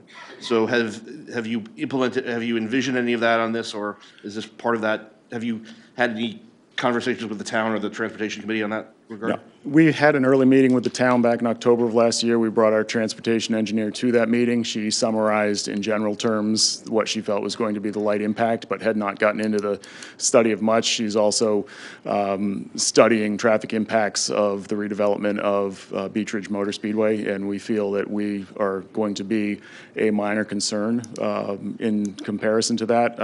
That being stated, we know that Two Rod Road is a 25-mile-an-hour zone from Payne Road to just before the overpass. We're in support of that. We don't mind that one bit. We want to be responsible members of the community when we're driving to and from the field, and we want our guests to and from, parents that might come for a child's athletic event. We would make absolutely certain that everyone's aware of what the speed limits are, and if the town were to install speed tables, that would be, a measure that we wouldn't have an issue with, because again, we support the lower speed limit there. And you have been in conversation with the town. Again, the foreseeable activity obviously could potentially be the redevelopment of the Beech Ridge Speedway site, which would have truck traffic and other sort of potential increases in volume.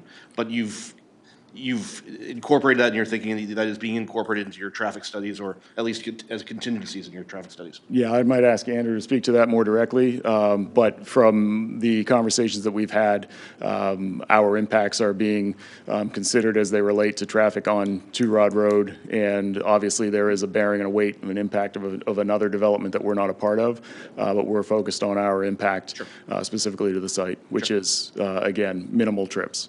Okay, understood. Any other questions on that one? Okay. Item C, the proposed use will not create will not create public safety problems, which will be substantially different from those created by existing uses in the neighborhood, will require a substantially greater degree of municipal fire or police protection than existing uses in the neighborhood. Correct. Excuse me, the proposed project would not create any significant police or fire department protection. Facilities will be monitored by an operations team during events or regularly scheduled practices. During match day rugby events, there will be a doctor on the premises. It's a requirement of our league play. Sorry, lost my place, and renters will be required to have similar coverage for any events or tournaments hosted at the facility. We expect the burdens on local police and fire will be substantially less than the impacts of Beech Ridge Motor Speedway or Scarborough Downs historically were. I will just add a little side note to that. The building itself will be likely be required to be sprinkled, and so that would be in adherence with town codes as well for from the standpoint of fire safety. Any questions on that? Item D, the proposed use will not result in sedimentation or erosion or will have an adverse effect on water supplies. And you've gone over this a bit, but if you could. Yeah. For the record, the property is not part of any significant watershed or water body. A very small stream runs through the site. It will be preserved per DEP standards. The facilities will also be designed such that sedimentation and erosion are mitigated or prevented. Stormwater chambers will be used along with retention ponds as necessary to meet the environmental criteria of state and federal agencies. So this is not within any of the identified endangered watersheds that are in that northeast corner of Scarborough? It is not identified as an impaired stream. It is not identified as anything other than a culvert that crosses one side of Two Rod Road, enters through our property, and makes its way down to another outsource. Terrific. Thanks. Any other questions on that? Where would the retention ponds be on the site? So when we wrote this, we were debating whether or not we do retention ponds or under facility chambers, and we're likely going to be doing the chambers because as you can see, finding a spot for a retention pond would impact the existing wetlands. So we're looking at, again, to mitigate the expense of gobbling up wetlands, we'll place things under fields or under parking lots. The proposed use will be compatible with existing uses in the neighborhood with respect to physical size, visual impact, intensity of use, proximity to other structures, and density of development. The use and development of the playing fields and clubhouse will be compatible to similar uses in the immediate area. The playing fields can be compared to the former Beech Ridge Motor Speedway or a local golf course. The development would impact far smaller areas than both of those uses and would also bring less vehicular traffic when compared to both. Visually, the fields are primarily screened from Two Rod Road. One parking lot may be partially visible from Two Rod Road, but others will be shielded by existing tree cover or the natural topography of the existing parcels. The overall goal of the project is to have as few impacts as possible to the surrounding area as possible. The natural layout avoiding wetland impacts has also been the benefit of maintaining the trees throughout the property, therefore avoiding a single intensity of impervious surface to the project. And I'll just add a comment that Andrew had made to me earlier this week, that one of the things that we like about this property is it does allow us to spread things out, be a little bit more sort of agrarian as Maine is, as opposed to having things compacted together. We've seen similar complexes where the fields are tightly knit together, and we want to avoid that for a lot of reasons. Questions from board members? I have one, and it's not on here because it's obviously not on here, but north of Holmes Road on this is the gun club, the Scarborough Gun Club. We've gotten some feedback in different forums from residents of Kennebago Road that they're already feeling squeezed in. Have you had any reach out to the Kennebago Road community or talk to them about this? I mean, compared to what they've already faced with the gun club and what they had for the Beech Ridge Speedway, this is a much different kind of use, but I'm just wondering if there's been any reach out from a neighborhood perspective to the residents there. We have not reached out to the neighborhoods. We didn't know that it was Kennebago Street specifically. We were made aware that there had been complaints that were raised specifically to the Rod and Gun Club, and that ironically that the noise issues with Beech Ridge Motor Speedway were less obtrusive to people. From a sound standpoint, most certainly with our first phase development, if you can hear us above the din of passing traffic on the main turnpike, good luck to you. We practice on occasion at Fitzpatrick Stadium in Portland, which is on an urban corridor as well, and you have to speak at a level higher so that people on the field can hear you barking instructions. So we don't expect noise to be any type of an issue. Like I said, I bring it just because I know the town in various forums has heard feedback from that community and, Yep. but understand it's a different, what you're doing is different than, Yeah, a firing range. yeah, a rugby whistle is called the Thunderer, but if you can hear it for a long distance, I would be absolutely surprised. Is if located in a shoreline zone as depicted on the Town of Scarborough official shoreline zoning map, again, and we'll turn to Brian on this one from staff, is it in a shoreline zone? I think if I remember correctly, and I didn't look at this before tonight, and I can't remember that it before, I think it's a NERPA stream. There's a stream running through the property, I don't think it's under our stream protection. It is not, no, we're not in a shoreline. The only thing, it's not in the shoreline. Yeah. I think the wetland impacts. Yeah, he's, Turn my mic on while I said all that. I don't believe there is a shoreline zoning issue there. I think it's a Natural Resource Protection Act stream if it's regulated at all, and then the wetland impacts would be regulated but not under shoreline. understood. The applicant has a sufficient right, title, or interest in the site of the proposed use to be able to carry out the proposed use. We provided a deed with our application. Any questions or issues with that? No. Okay. The applicant has a technical and financial ability to meet the standards of this section and to comply with any conditions imposed by the Board of Appeals pursuant to subsection 5 of this section. The Portland Rugby Club has the technical and financial means to carry out this work. On the technical side, the applicant's development committee is a collection of development professionals that are managing the project. The applicant has engaged the Sewell Company, as we referenced earlier, for engineering and permitting services, as well as GZA, Geo-Environmental, for all wetlands environmental services. As evidenced by trying to speak in the third person and the first person at one time. As evidenced by our ability to purchase the properties of 122, 140, and 142 Two Rod Road, the applicant has raised the adequate capital resources and funding to purchase the properties, complete planning and permitting work, and has the financial commitments through phase 1 of the project. Subsequent phases will be funded in a similar way, but may also include bank financing. Any comments, questions, concerns? Nope. Seeing none. The proposed use will be compatible with existing uses in the neighborhood with respect to the generation of noise and hours of operation.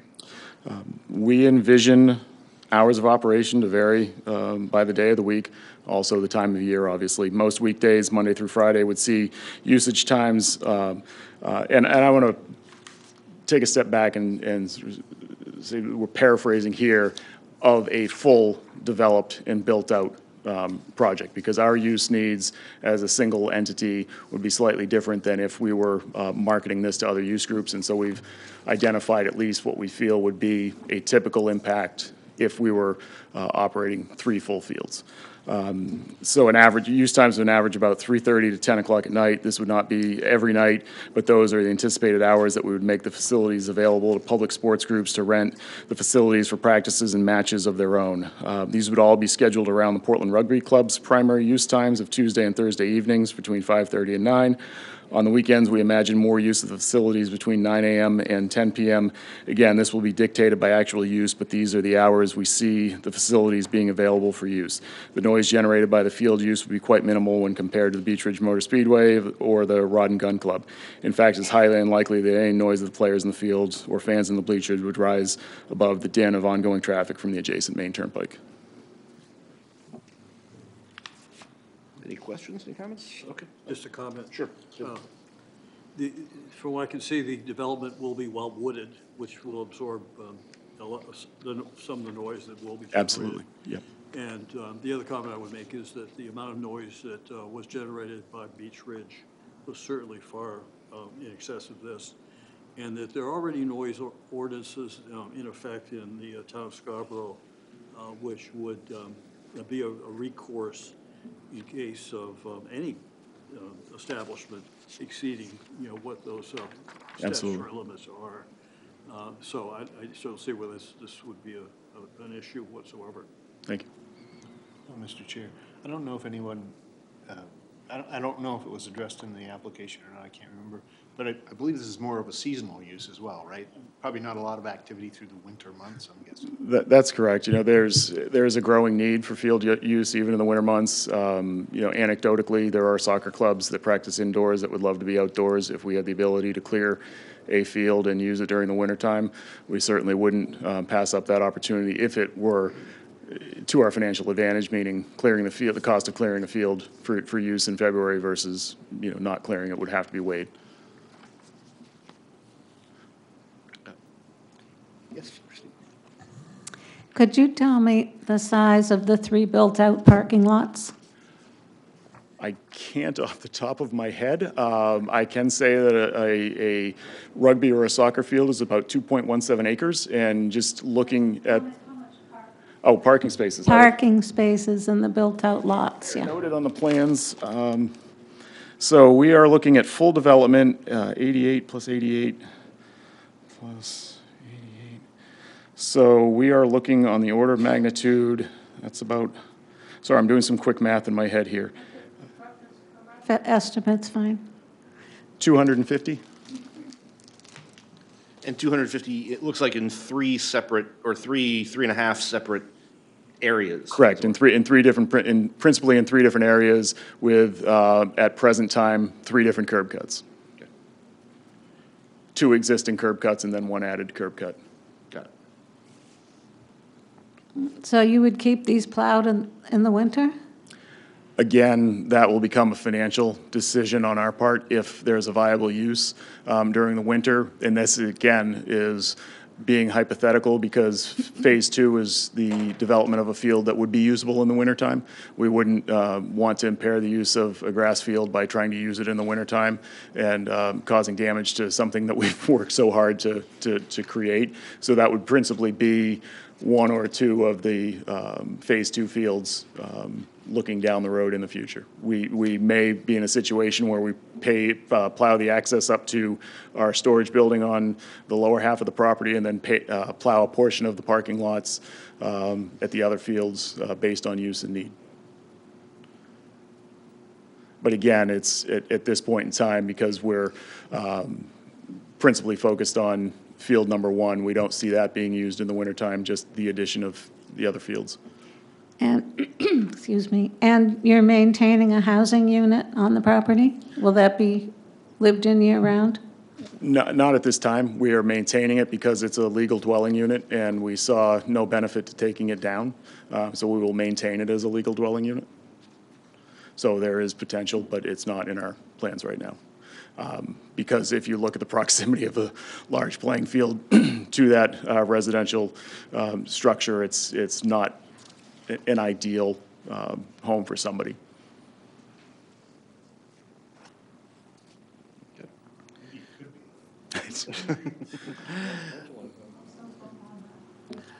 Okay, if that will close our discussion of the items. I'll open the floor up to any public comment and ask staff if we've received any additional public comment or phone calls or anything since we last got our packet.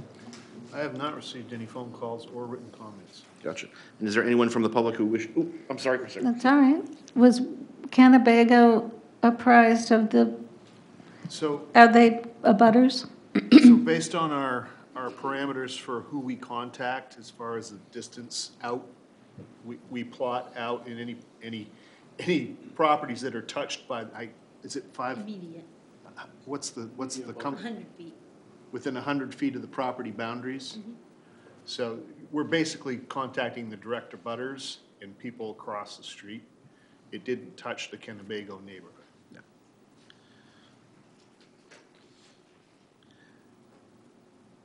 So, okay, so, and is there, sorry, go ahead.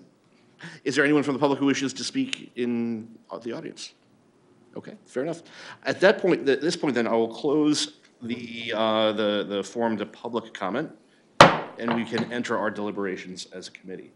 Are there any general comments before we go through findings of fact and the meanings of the standards? Nope, okay, we'll fire right in then. Again, we'll do the same thing that we did before. I'll ask a member of the board to summarize their views and summarize facts that we could agree upon, and then open it up for discussion. So, and we'll just go down the row. The proposed use will not create unsanitary or unhealthful conditions by reasons of sewage disposal, emissions to the air, water, or other aspects of its design or operations. Christine, oh, and yeah, Matt, I was going to say you can take a seat too. So, but Christine, could you start us off on that one? Sure. They'll be having professionals design their runoff and sewage and runoff on the property, runoff from the fields, runoff from the parking lots. So they're addressing it with professional designs. Do you feel that they've met the standard then, for? I am very interested in what they find out from the DEP and, in the Army Corps of Engineers. I'm very pleased to hear you working with them and addressing what you know is there, and I hope you can. I would just add, I do think that that first criteria is geared more towards sort of health, sanitary, sewage type issues. I think that we should make a finding of fact that the proposed use will not cause any unhealthful or unsanitary conditions. It would be served by a to-be-designed, to-be-built septic system on site. So I don't see any concerns. I agree, and this speaks to I think we'll get to this later, but I think the applicant is demonstrating, number one, a professional approach to the site development, which would include the development and siting of septic fields and the like, and also includes the financial wherewithal to ensure that those are installed properly. So, so do we feel comfortable about that? Can I ask for a show of hands that we agree this has been met on those facts? Terrific. The proposed use will not create unsafe vehicular or pedestrian traffic conditions when added to existing and foreseeable traffic in its vicinity. Michelle? Yeah, it does look like that they're adding a lot of parking spaces, and with the full 3 phases, there will be quite a number of people at any given time if it was all full. Causing there to be lots more vehicular traffic, but unsafe, it looks like, I would say no. It looks like they've thought out the different entrances with the different parking lots. They've even made some pathways for pedestrians to move throughout the spaces. I think that they've met this condition and have thought that proposal through. Any other thoughts on that? David? I think during the next stage, should this be approved, the planning board will do diligence on this issue, and we really shouldn't get any further into it. I agree. Cal, anything from you? Nope. Make sure, okay. I agree, and I think as we talk about whether it's stipulations or the like on this one, I think we will want to direct the planning committee to view a number of things in particular. But they do, that's the planning board's role. I agree, David. So I think if we agree on those findings of fact and agree on that approach, can I see a show of hands of seeing that this one has been met? Terrific. The proposed use will not create public safety problems which would be substantially different from those created by existing uses in the neighborhood or require a substantially greater degree in municipal fire or police protection than existing uses in the neighborhood. David. Well, a couple of things here. First of all, they're going to sprinkler the clubhouse and, the facilities that should be sprinklered to code. And that's, certainly will minimize any kind of potential problems. And the other thing, too, is that, the particular use that they have will not significantly impact the need for fire or police protection. And in fact, they are also requiring, through their regulations, to have a doctor on premises for every event. So that will certainly help to provide immediate attention, for those in need.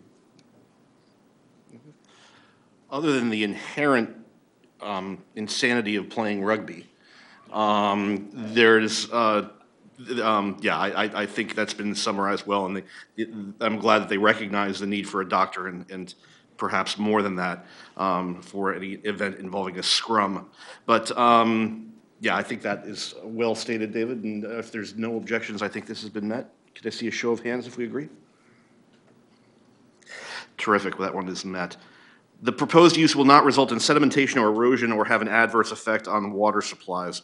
I'll take this one. I think the applicant has demonstrated that they are fully aware of and working with DEP and Army Corps of Engineers and the town to ensure that that they are eliminating the effects of sedimentation and erosion in line with appropriate regulation.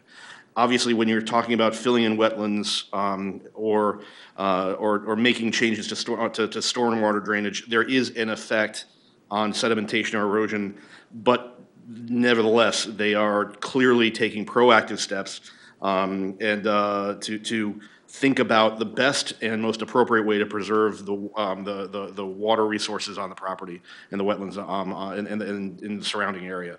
So I think we can find that while there may be an effect on sedimentation or erosion, they are meeting it well within the allowable standards of state, federal, and local regulation, and therefore I would argue that they have met this standard. Are there any other?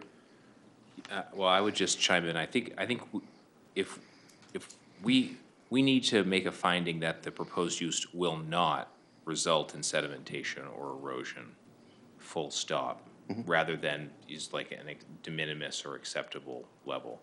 So I think that we should just make clear that, if we think that this requirement is met, that we just make a factual finding that we do not believe this proposed use will result in sedimentation or erosion or have an adverse effect on water supplies. And I guess the what I have on this one is will have an adverse effect. On a certain level, leaving the property as it is will result in sedimentation and erosion. So that element of this standard always bothers me because nature deposits sediment and then erodes it from itself. But the adverse effect here, I think, is the critical element, and I think we can find that this proposal is not creating an adverse effect. Mr. Chair, I would add that I think the way to look at this too is in context of will the proposed use result in that sedimentation and erosion?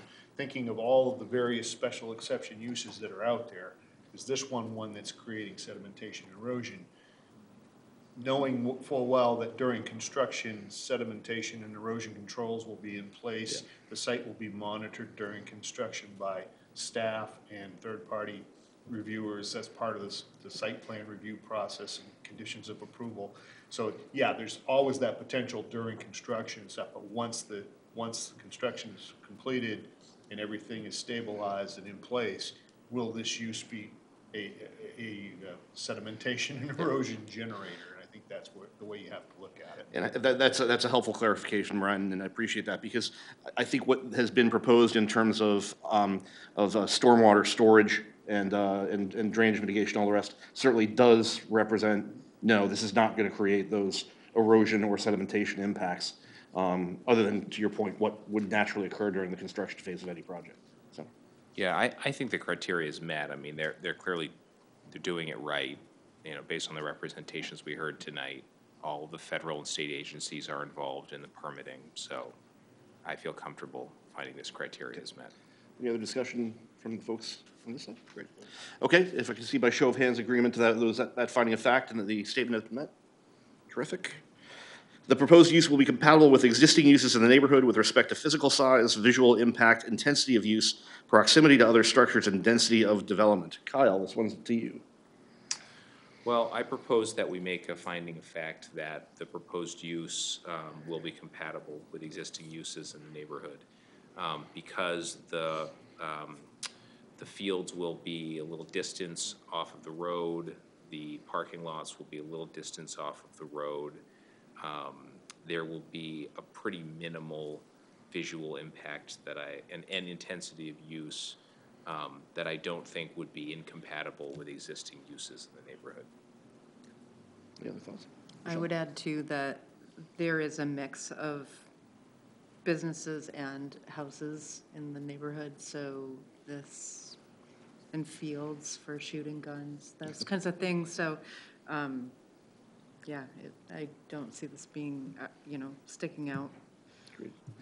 And I would actually, it involves the Rod and Gun Club. I think there are other somewhat intensive recreational uses in the neighborhood that have really become part of the fabric of that part of Holmes Road and Two Rod Road and the rest. So I would agree, and I think we could find easily that this one has been met on those facts. So if we agree on that one, we'll see that by show of hands. Terrific. And if located in a shoreland zone, again, we turn to Brian. This is not in a shoreland zone, but potentially there are other wetland issues that we've talked about, but not in the shoreline zone. So we'll agree to that by show of hands real quick. Thank you. The applicant has sufficient right, title, or interest in the site and the proposed use to be able to carry out the proposed use. I believe the applicant has attached the deed and has demonstrated a right and title in line with the ability to further develop the site. So on that, I think we have an adequate finding of fact. If we can see a show of hands. The applicant has a technical and financial ability to meet the standards of this section and to comply with any conditions imposed by the Board of Appeals pursuant to subsection 5 of this section. David? This particular neighborhood is kind of a mixed-use area, and, with the former Beach Ridge Speedway there, as well as the Rod and Gun Club, and just the proximity to the interstate, noise generation in general is a higher level area, but they're not really doing anything that's in excess of what's already there. In addition to that, I would say that their hours of operation, even though 10 o'clock may seem like a late time for weekdays, for that particular neighborhood, it's really not. If this were a pure residential area and you put it right there in a residential area, I say, well, no, I don't think that would work too well. But, in this particular area, I think it is not a problem whatsoever.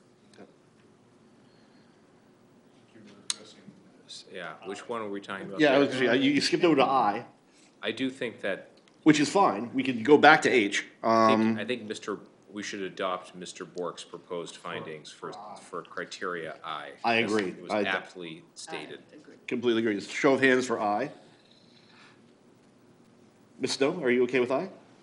I am. It's a big petition. I'm still trying to digest it, but I do think it has, a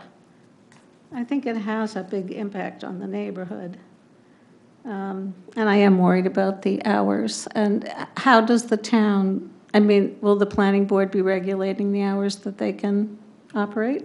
We're not approving the 10 p.m. And one thing, Christine, and first off, why don't we register that as 4-1 for I, and I think that's fine. I do want to, as we go to the final consideration of this, think of some, not necessarily requirements, but requests of the planning board, because I think that will come up. So we'll register you as a dissenter on I. We'll go back to H. We still have to go back to H. But thank you, Christine. We'll make sure that's noted. Now back to H. The applicant has a technical and financial ability to meet the standards of the section and to comply with any condition. It's okay. Imposed by the Board of Appeals pursuant to subsection 5 of the section. Kyle, can you help us on that one? Oh, sure, yeah. I think that the financial information they've provided is part of the record.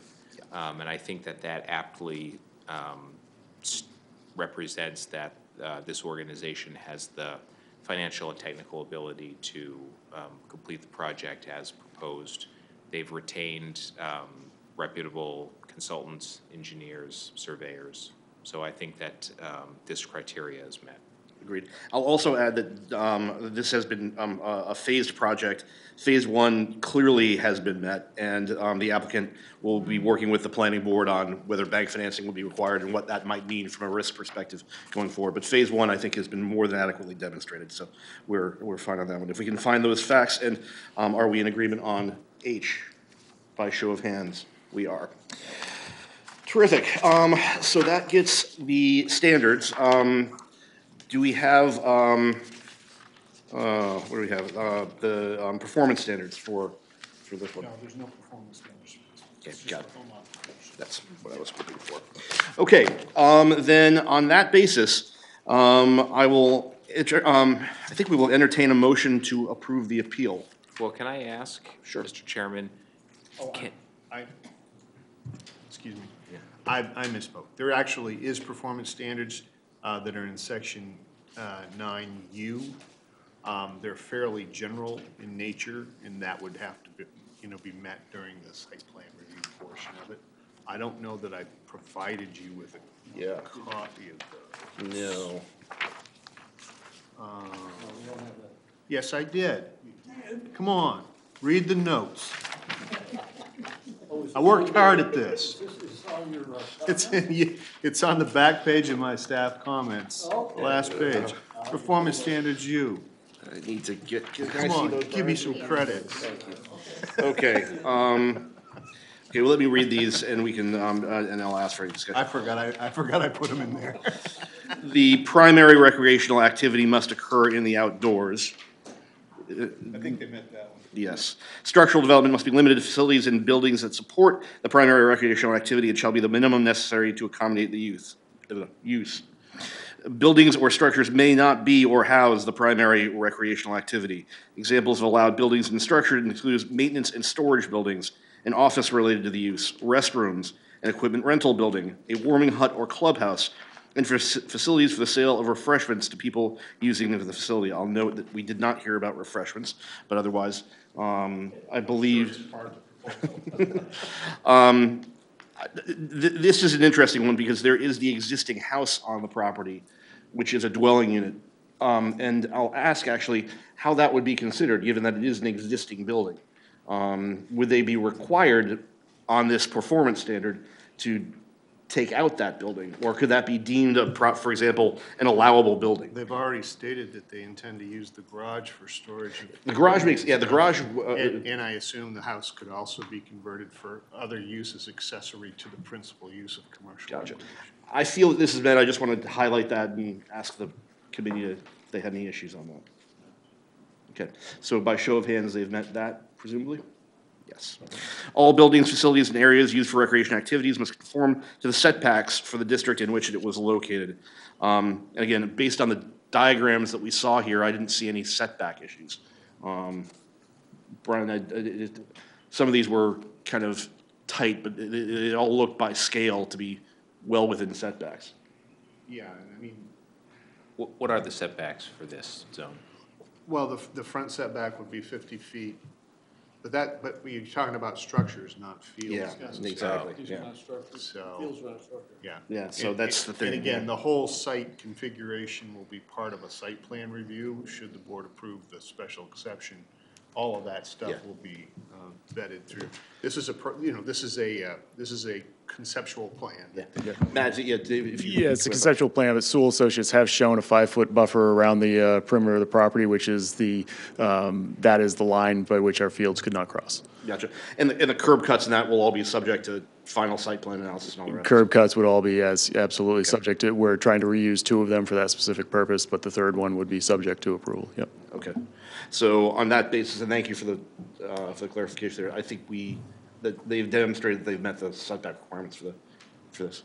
Are there any questions from the board? Then by show of hands. Thank you. The use must provide adequate off-street parking that is appropriate for the anticipated use of the facility that will prevent the parking of vehicles along public roads. Any concerns with the parking that's been shown? Again, with respect to this, it will prevent parking on the road. That is the performance standard. So with agreement by show of hands, thank you. If the use will operate on a regular basis, an improved parking lot must be provided. I believe that's been demonstrated in the site plan, so by show of hands real quick, thank you. If the use will operate intermittently, we've already said that. The recreational activity must not create any adverse impacts for abutting property as a result of noise or odors.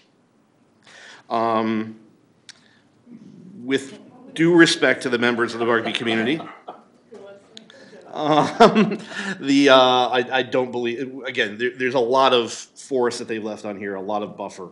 I think. Have you ever smelled sweaty cleats? That's why I'm not getting there within a 10-foot pole, as they say. So, but I think they've met that we can see that by a show of hands.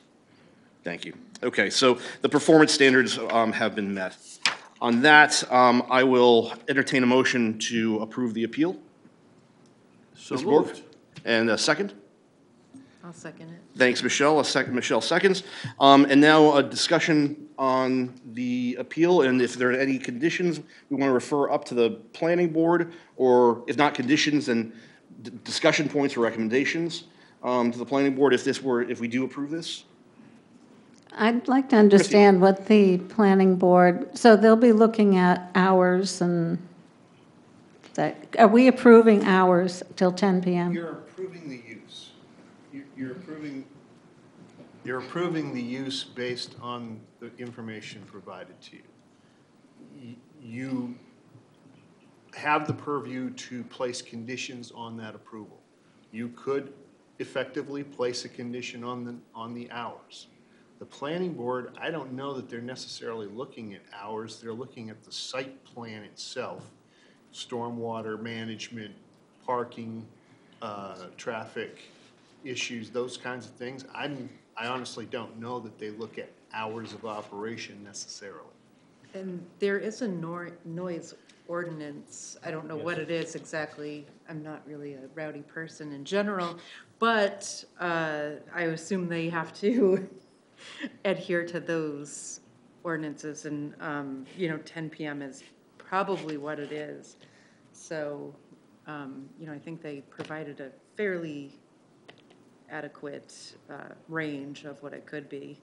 But if they go beyond that, their neighbors have every right to call the police if they need to, I guess. I will say, I don't see any harm in putting a condition on lighting or noise, past a certain time. I don't either. I agree with that. And if 10 p.m. is a hard limit, then that's something we should potentially put as a condition of use. Well, Mr. Chair, 10 p.m. is in the good neighbor ordinance for noise that leaves the property line, right? But I think we've already established that there's buffering. Yeah. And there's traffic noise that will be greater than the noise created on the field. So No, I just caution the board to be careful. Don't rope something in where you don't have, I don't know that you have any hard proof that that's going to be if they play till midnight, is that going to be a detriment? No, what I'm thinking is if they play until 10, they're driving off the property until 10:30, for example. And that might be part of what is driving Christine's concern, or potentially, I'm not saying it is. But So are we potentially. going to shut down Two Rod Road after 10 o'clock? Well, that gets to a separate one, which I'd like to have as a condition of this, we've heard in other forums in town that Two Rod Road is becoming a more a thoroughfare of concern, shall I say.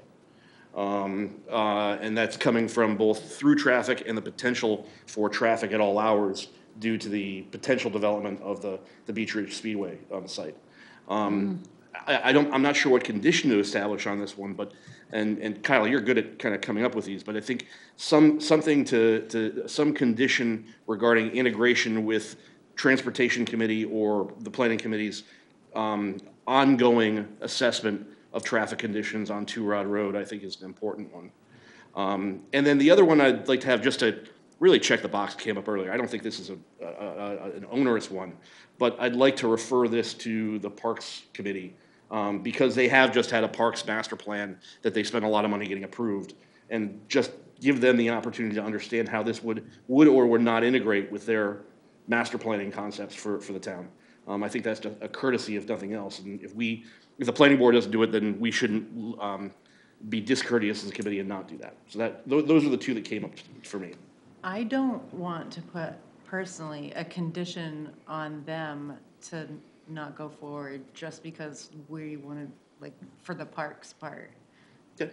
I think it'd be nice if they showed it to the parks department, but Okay. like, I don't know, they're spending their own money to do this. I don't think that we need to put that condition that they can't move forward or anything with it, but that's Yeah, me. I worry that maybe we wouldn't have a basis for it since it's untethered to a particular criteria. I mean, it's a good idea, and I would encourage the applicant to do that, but I just worry we wouldn't have a hook to any of the criteria that we're supposed to evaluate to do that. I'm good with that. Maybe we could ask the applicants, could you please reach out to the Parks Department and the Parks Committee? Again, as a good future member of the Scarborough community.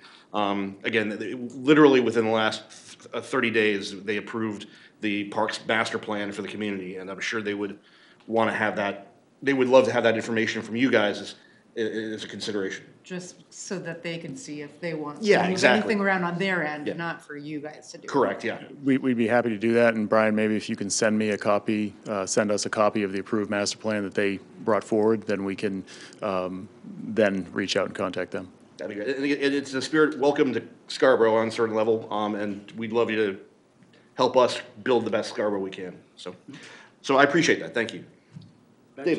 Back to the issue of 10 o'clock and noise. We have existing ordinance in the town of Scarborough regarding this.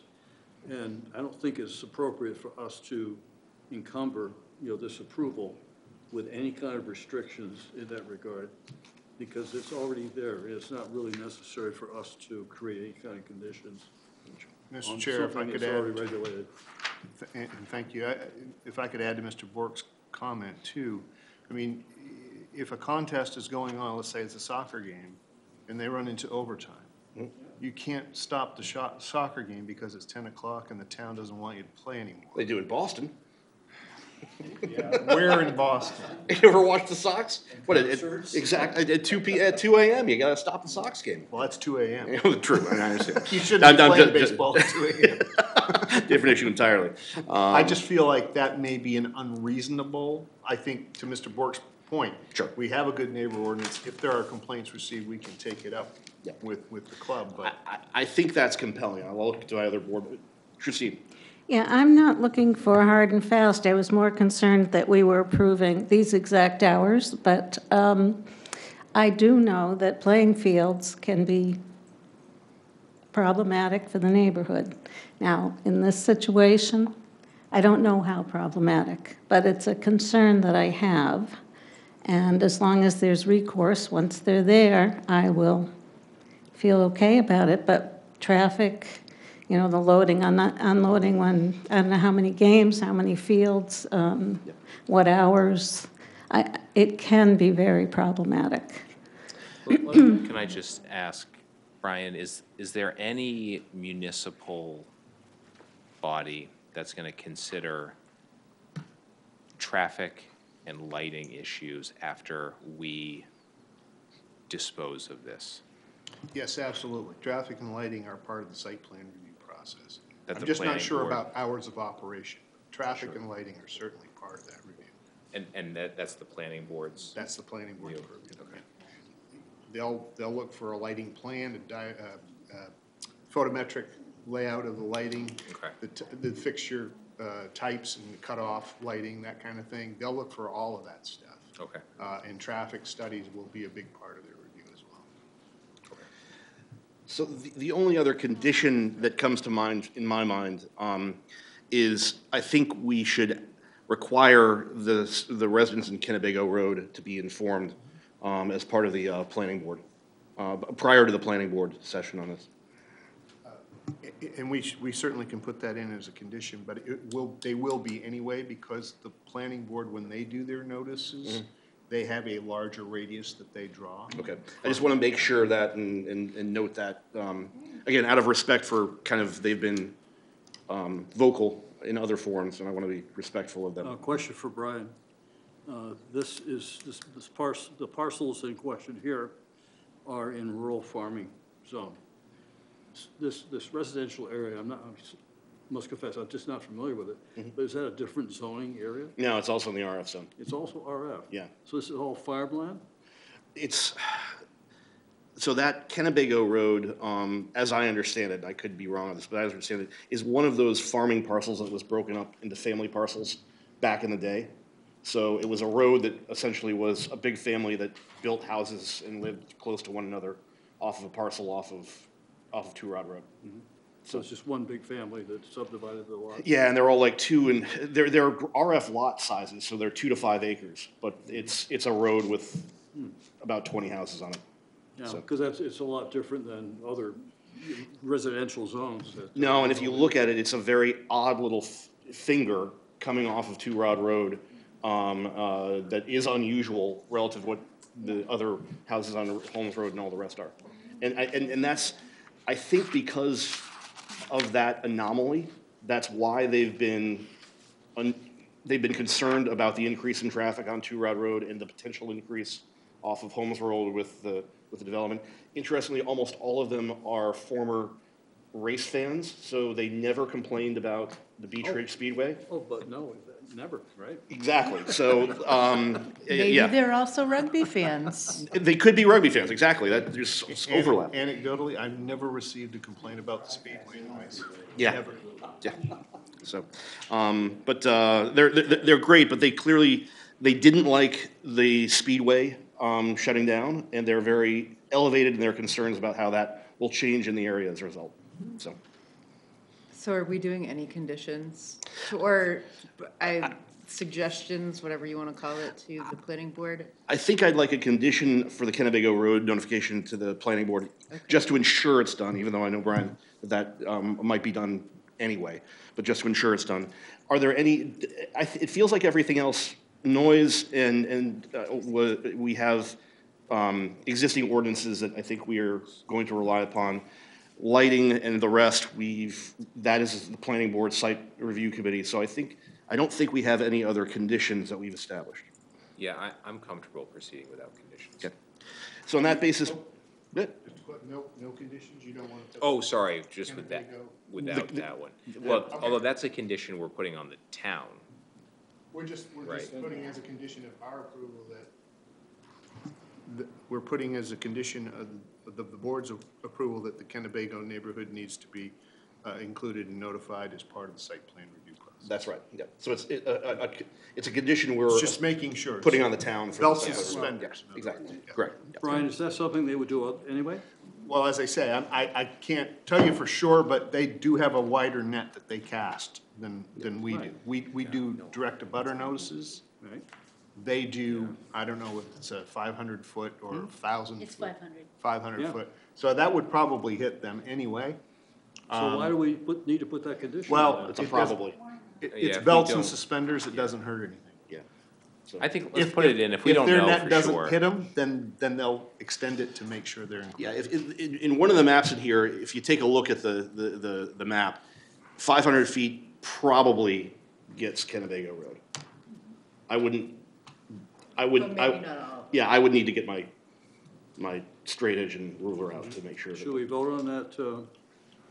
We should, yeah. condition? Can we vote on that condition to the appeal? I think that's appropriate. So, we'll do that by roll, Dorit, real quick.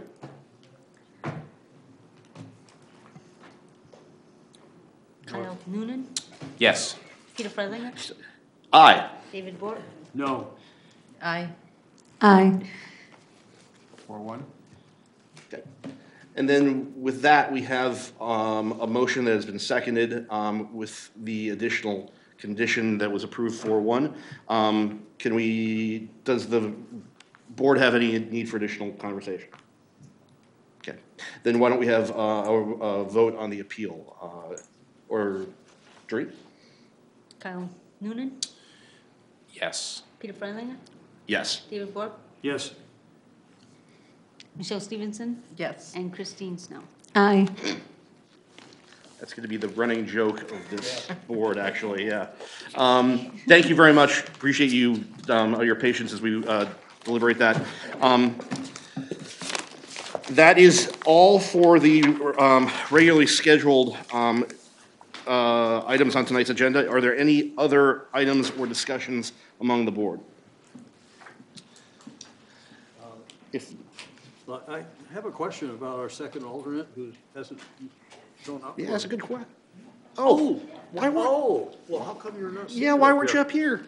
Yeah. I wasn't sure what the protocol was, so Okay. time he's. No, we want you. We do. I wasn't Okay, voting. well, let's talk about that a little bit, because we really want you to be part of discussion. And even though you're not voting, okay, it gives you the opportunity to say what you think. Well, I learned a lot tonight, so it was nice watching. I thought you were an opposing neighbor for one of these appeals. Me too, I was waiting for you to get up and complain about Higgins Beach or something, yeah, exactly. Joe. Welcome. So I apologize for. It's okay. Here, but I should be available for all. Oh, great, thank you. I'll be sure next time to sit up front. Terrific, Absolutely. thank you, Joe. And for the avoidance of doubt too, when you're an alternate, not a voting alternate, as Kyle was a voting alternate tonight, we will not include you on the votes, because that's been a matter of confusion in the past. But we will definitely ask you to be part of the commentary, and that is partially, certainly when I was started on here, it's helpful to be just a part of that, and that gets you into the run of things on the board. But the other thing is, you volunteered, and the town has brought you on the board for a reason, and we'd love to have your input and value your judgment, so. Terrific. Welcome, Joe. Then, as part of the unannounced business, we'd like to welcome Joe as our new second alternate. I did want to say that I liked your idea about getting Parks and Rec involved. I just didn't want it to hold them up. Yeah, I think that was the right thing to do. So I didn't mean to totally dismiss Yeah. that, No, but I no. thought it was a good thought. No, Michelle, I think, and we are an official body, so I need to be careful about that sometimes in terms of recommending the discussion versus attaching a condition. And that was I thought actually a really great comment. And thank you. I appreciate the board's support, especially David, in course correcting me early on. If you think about it, this is my first real zoning board as chair. And Brian, welcome back to the full fold, actually, on that as well. I didn't know if I was ever gonna be back here. That was, I hope that we never have to deal with an administrative appeal again, because it's just such a weird thing. But I thank you all for helping me through my first real set of standard variances. So thank you. You did great, Peter. All of us.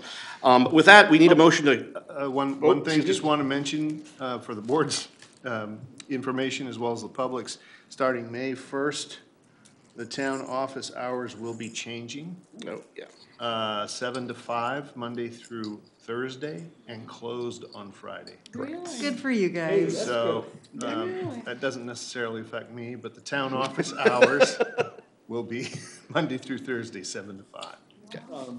In the past, hasn't one day of the week been later?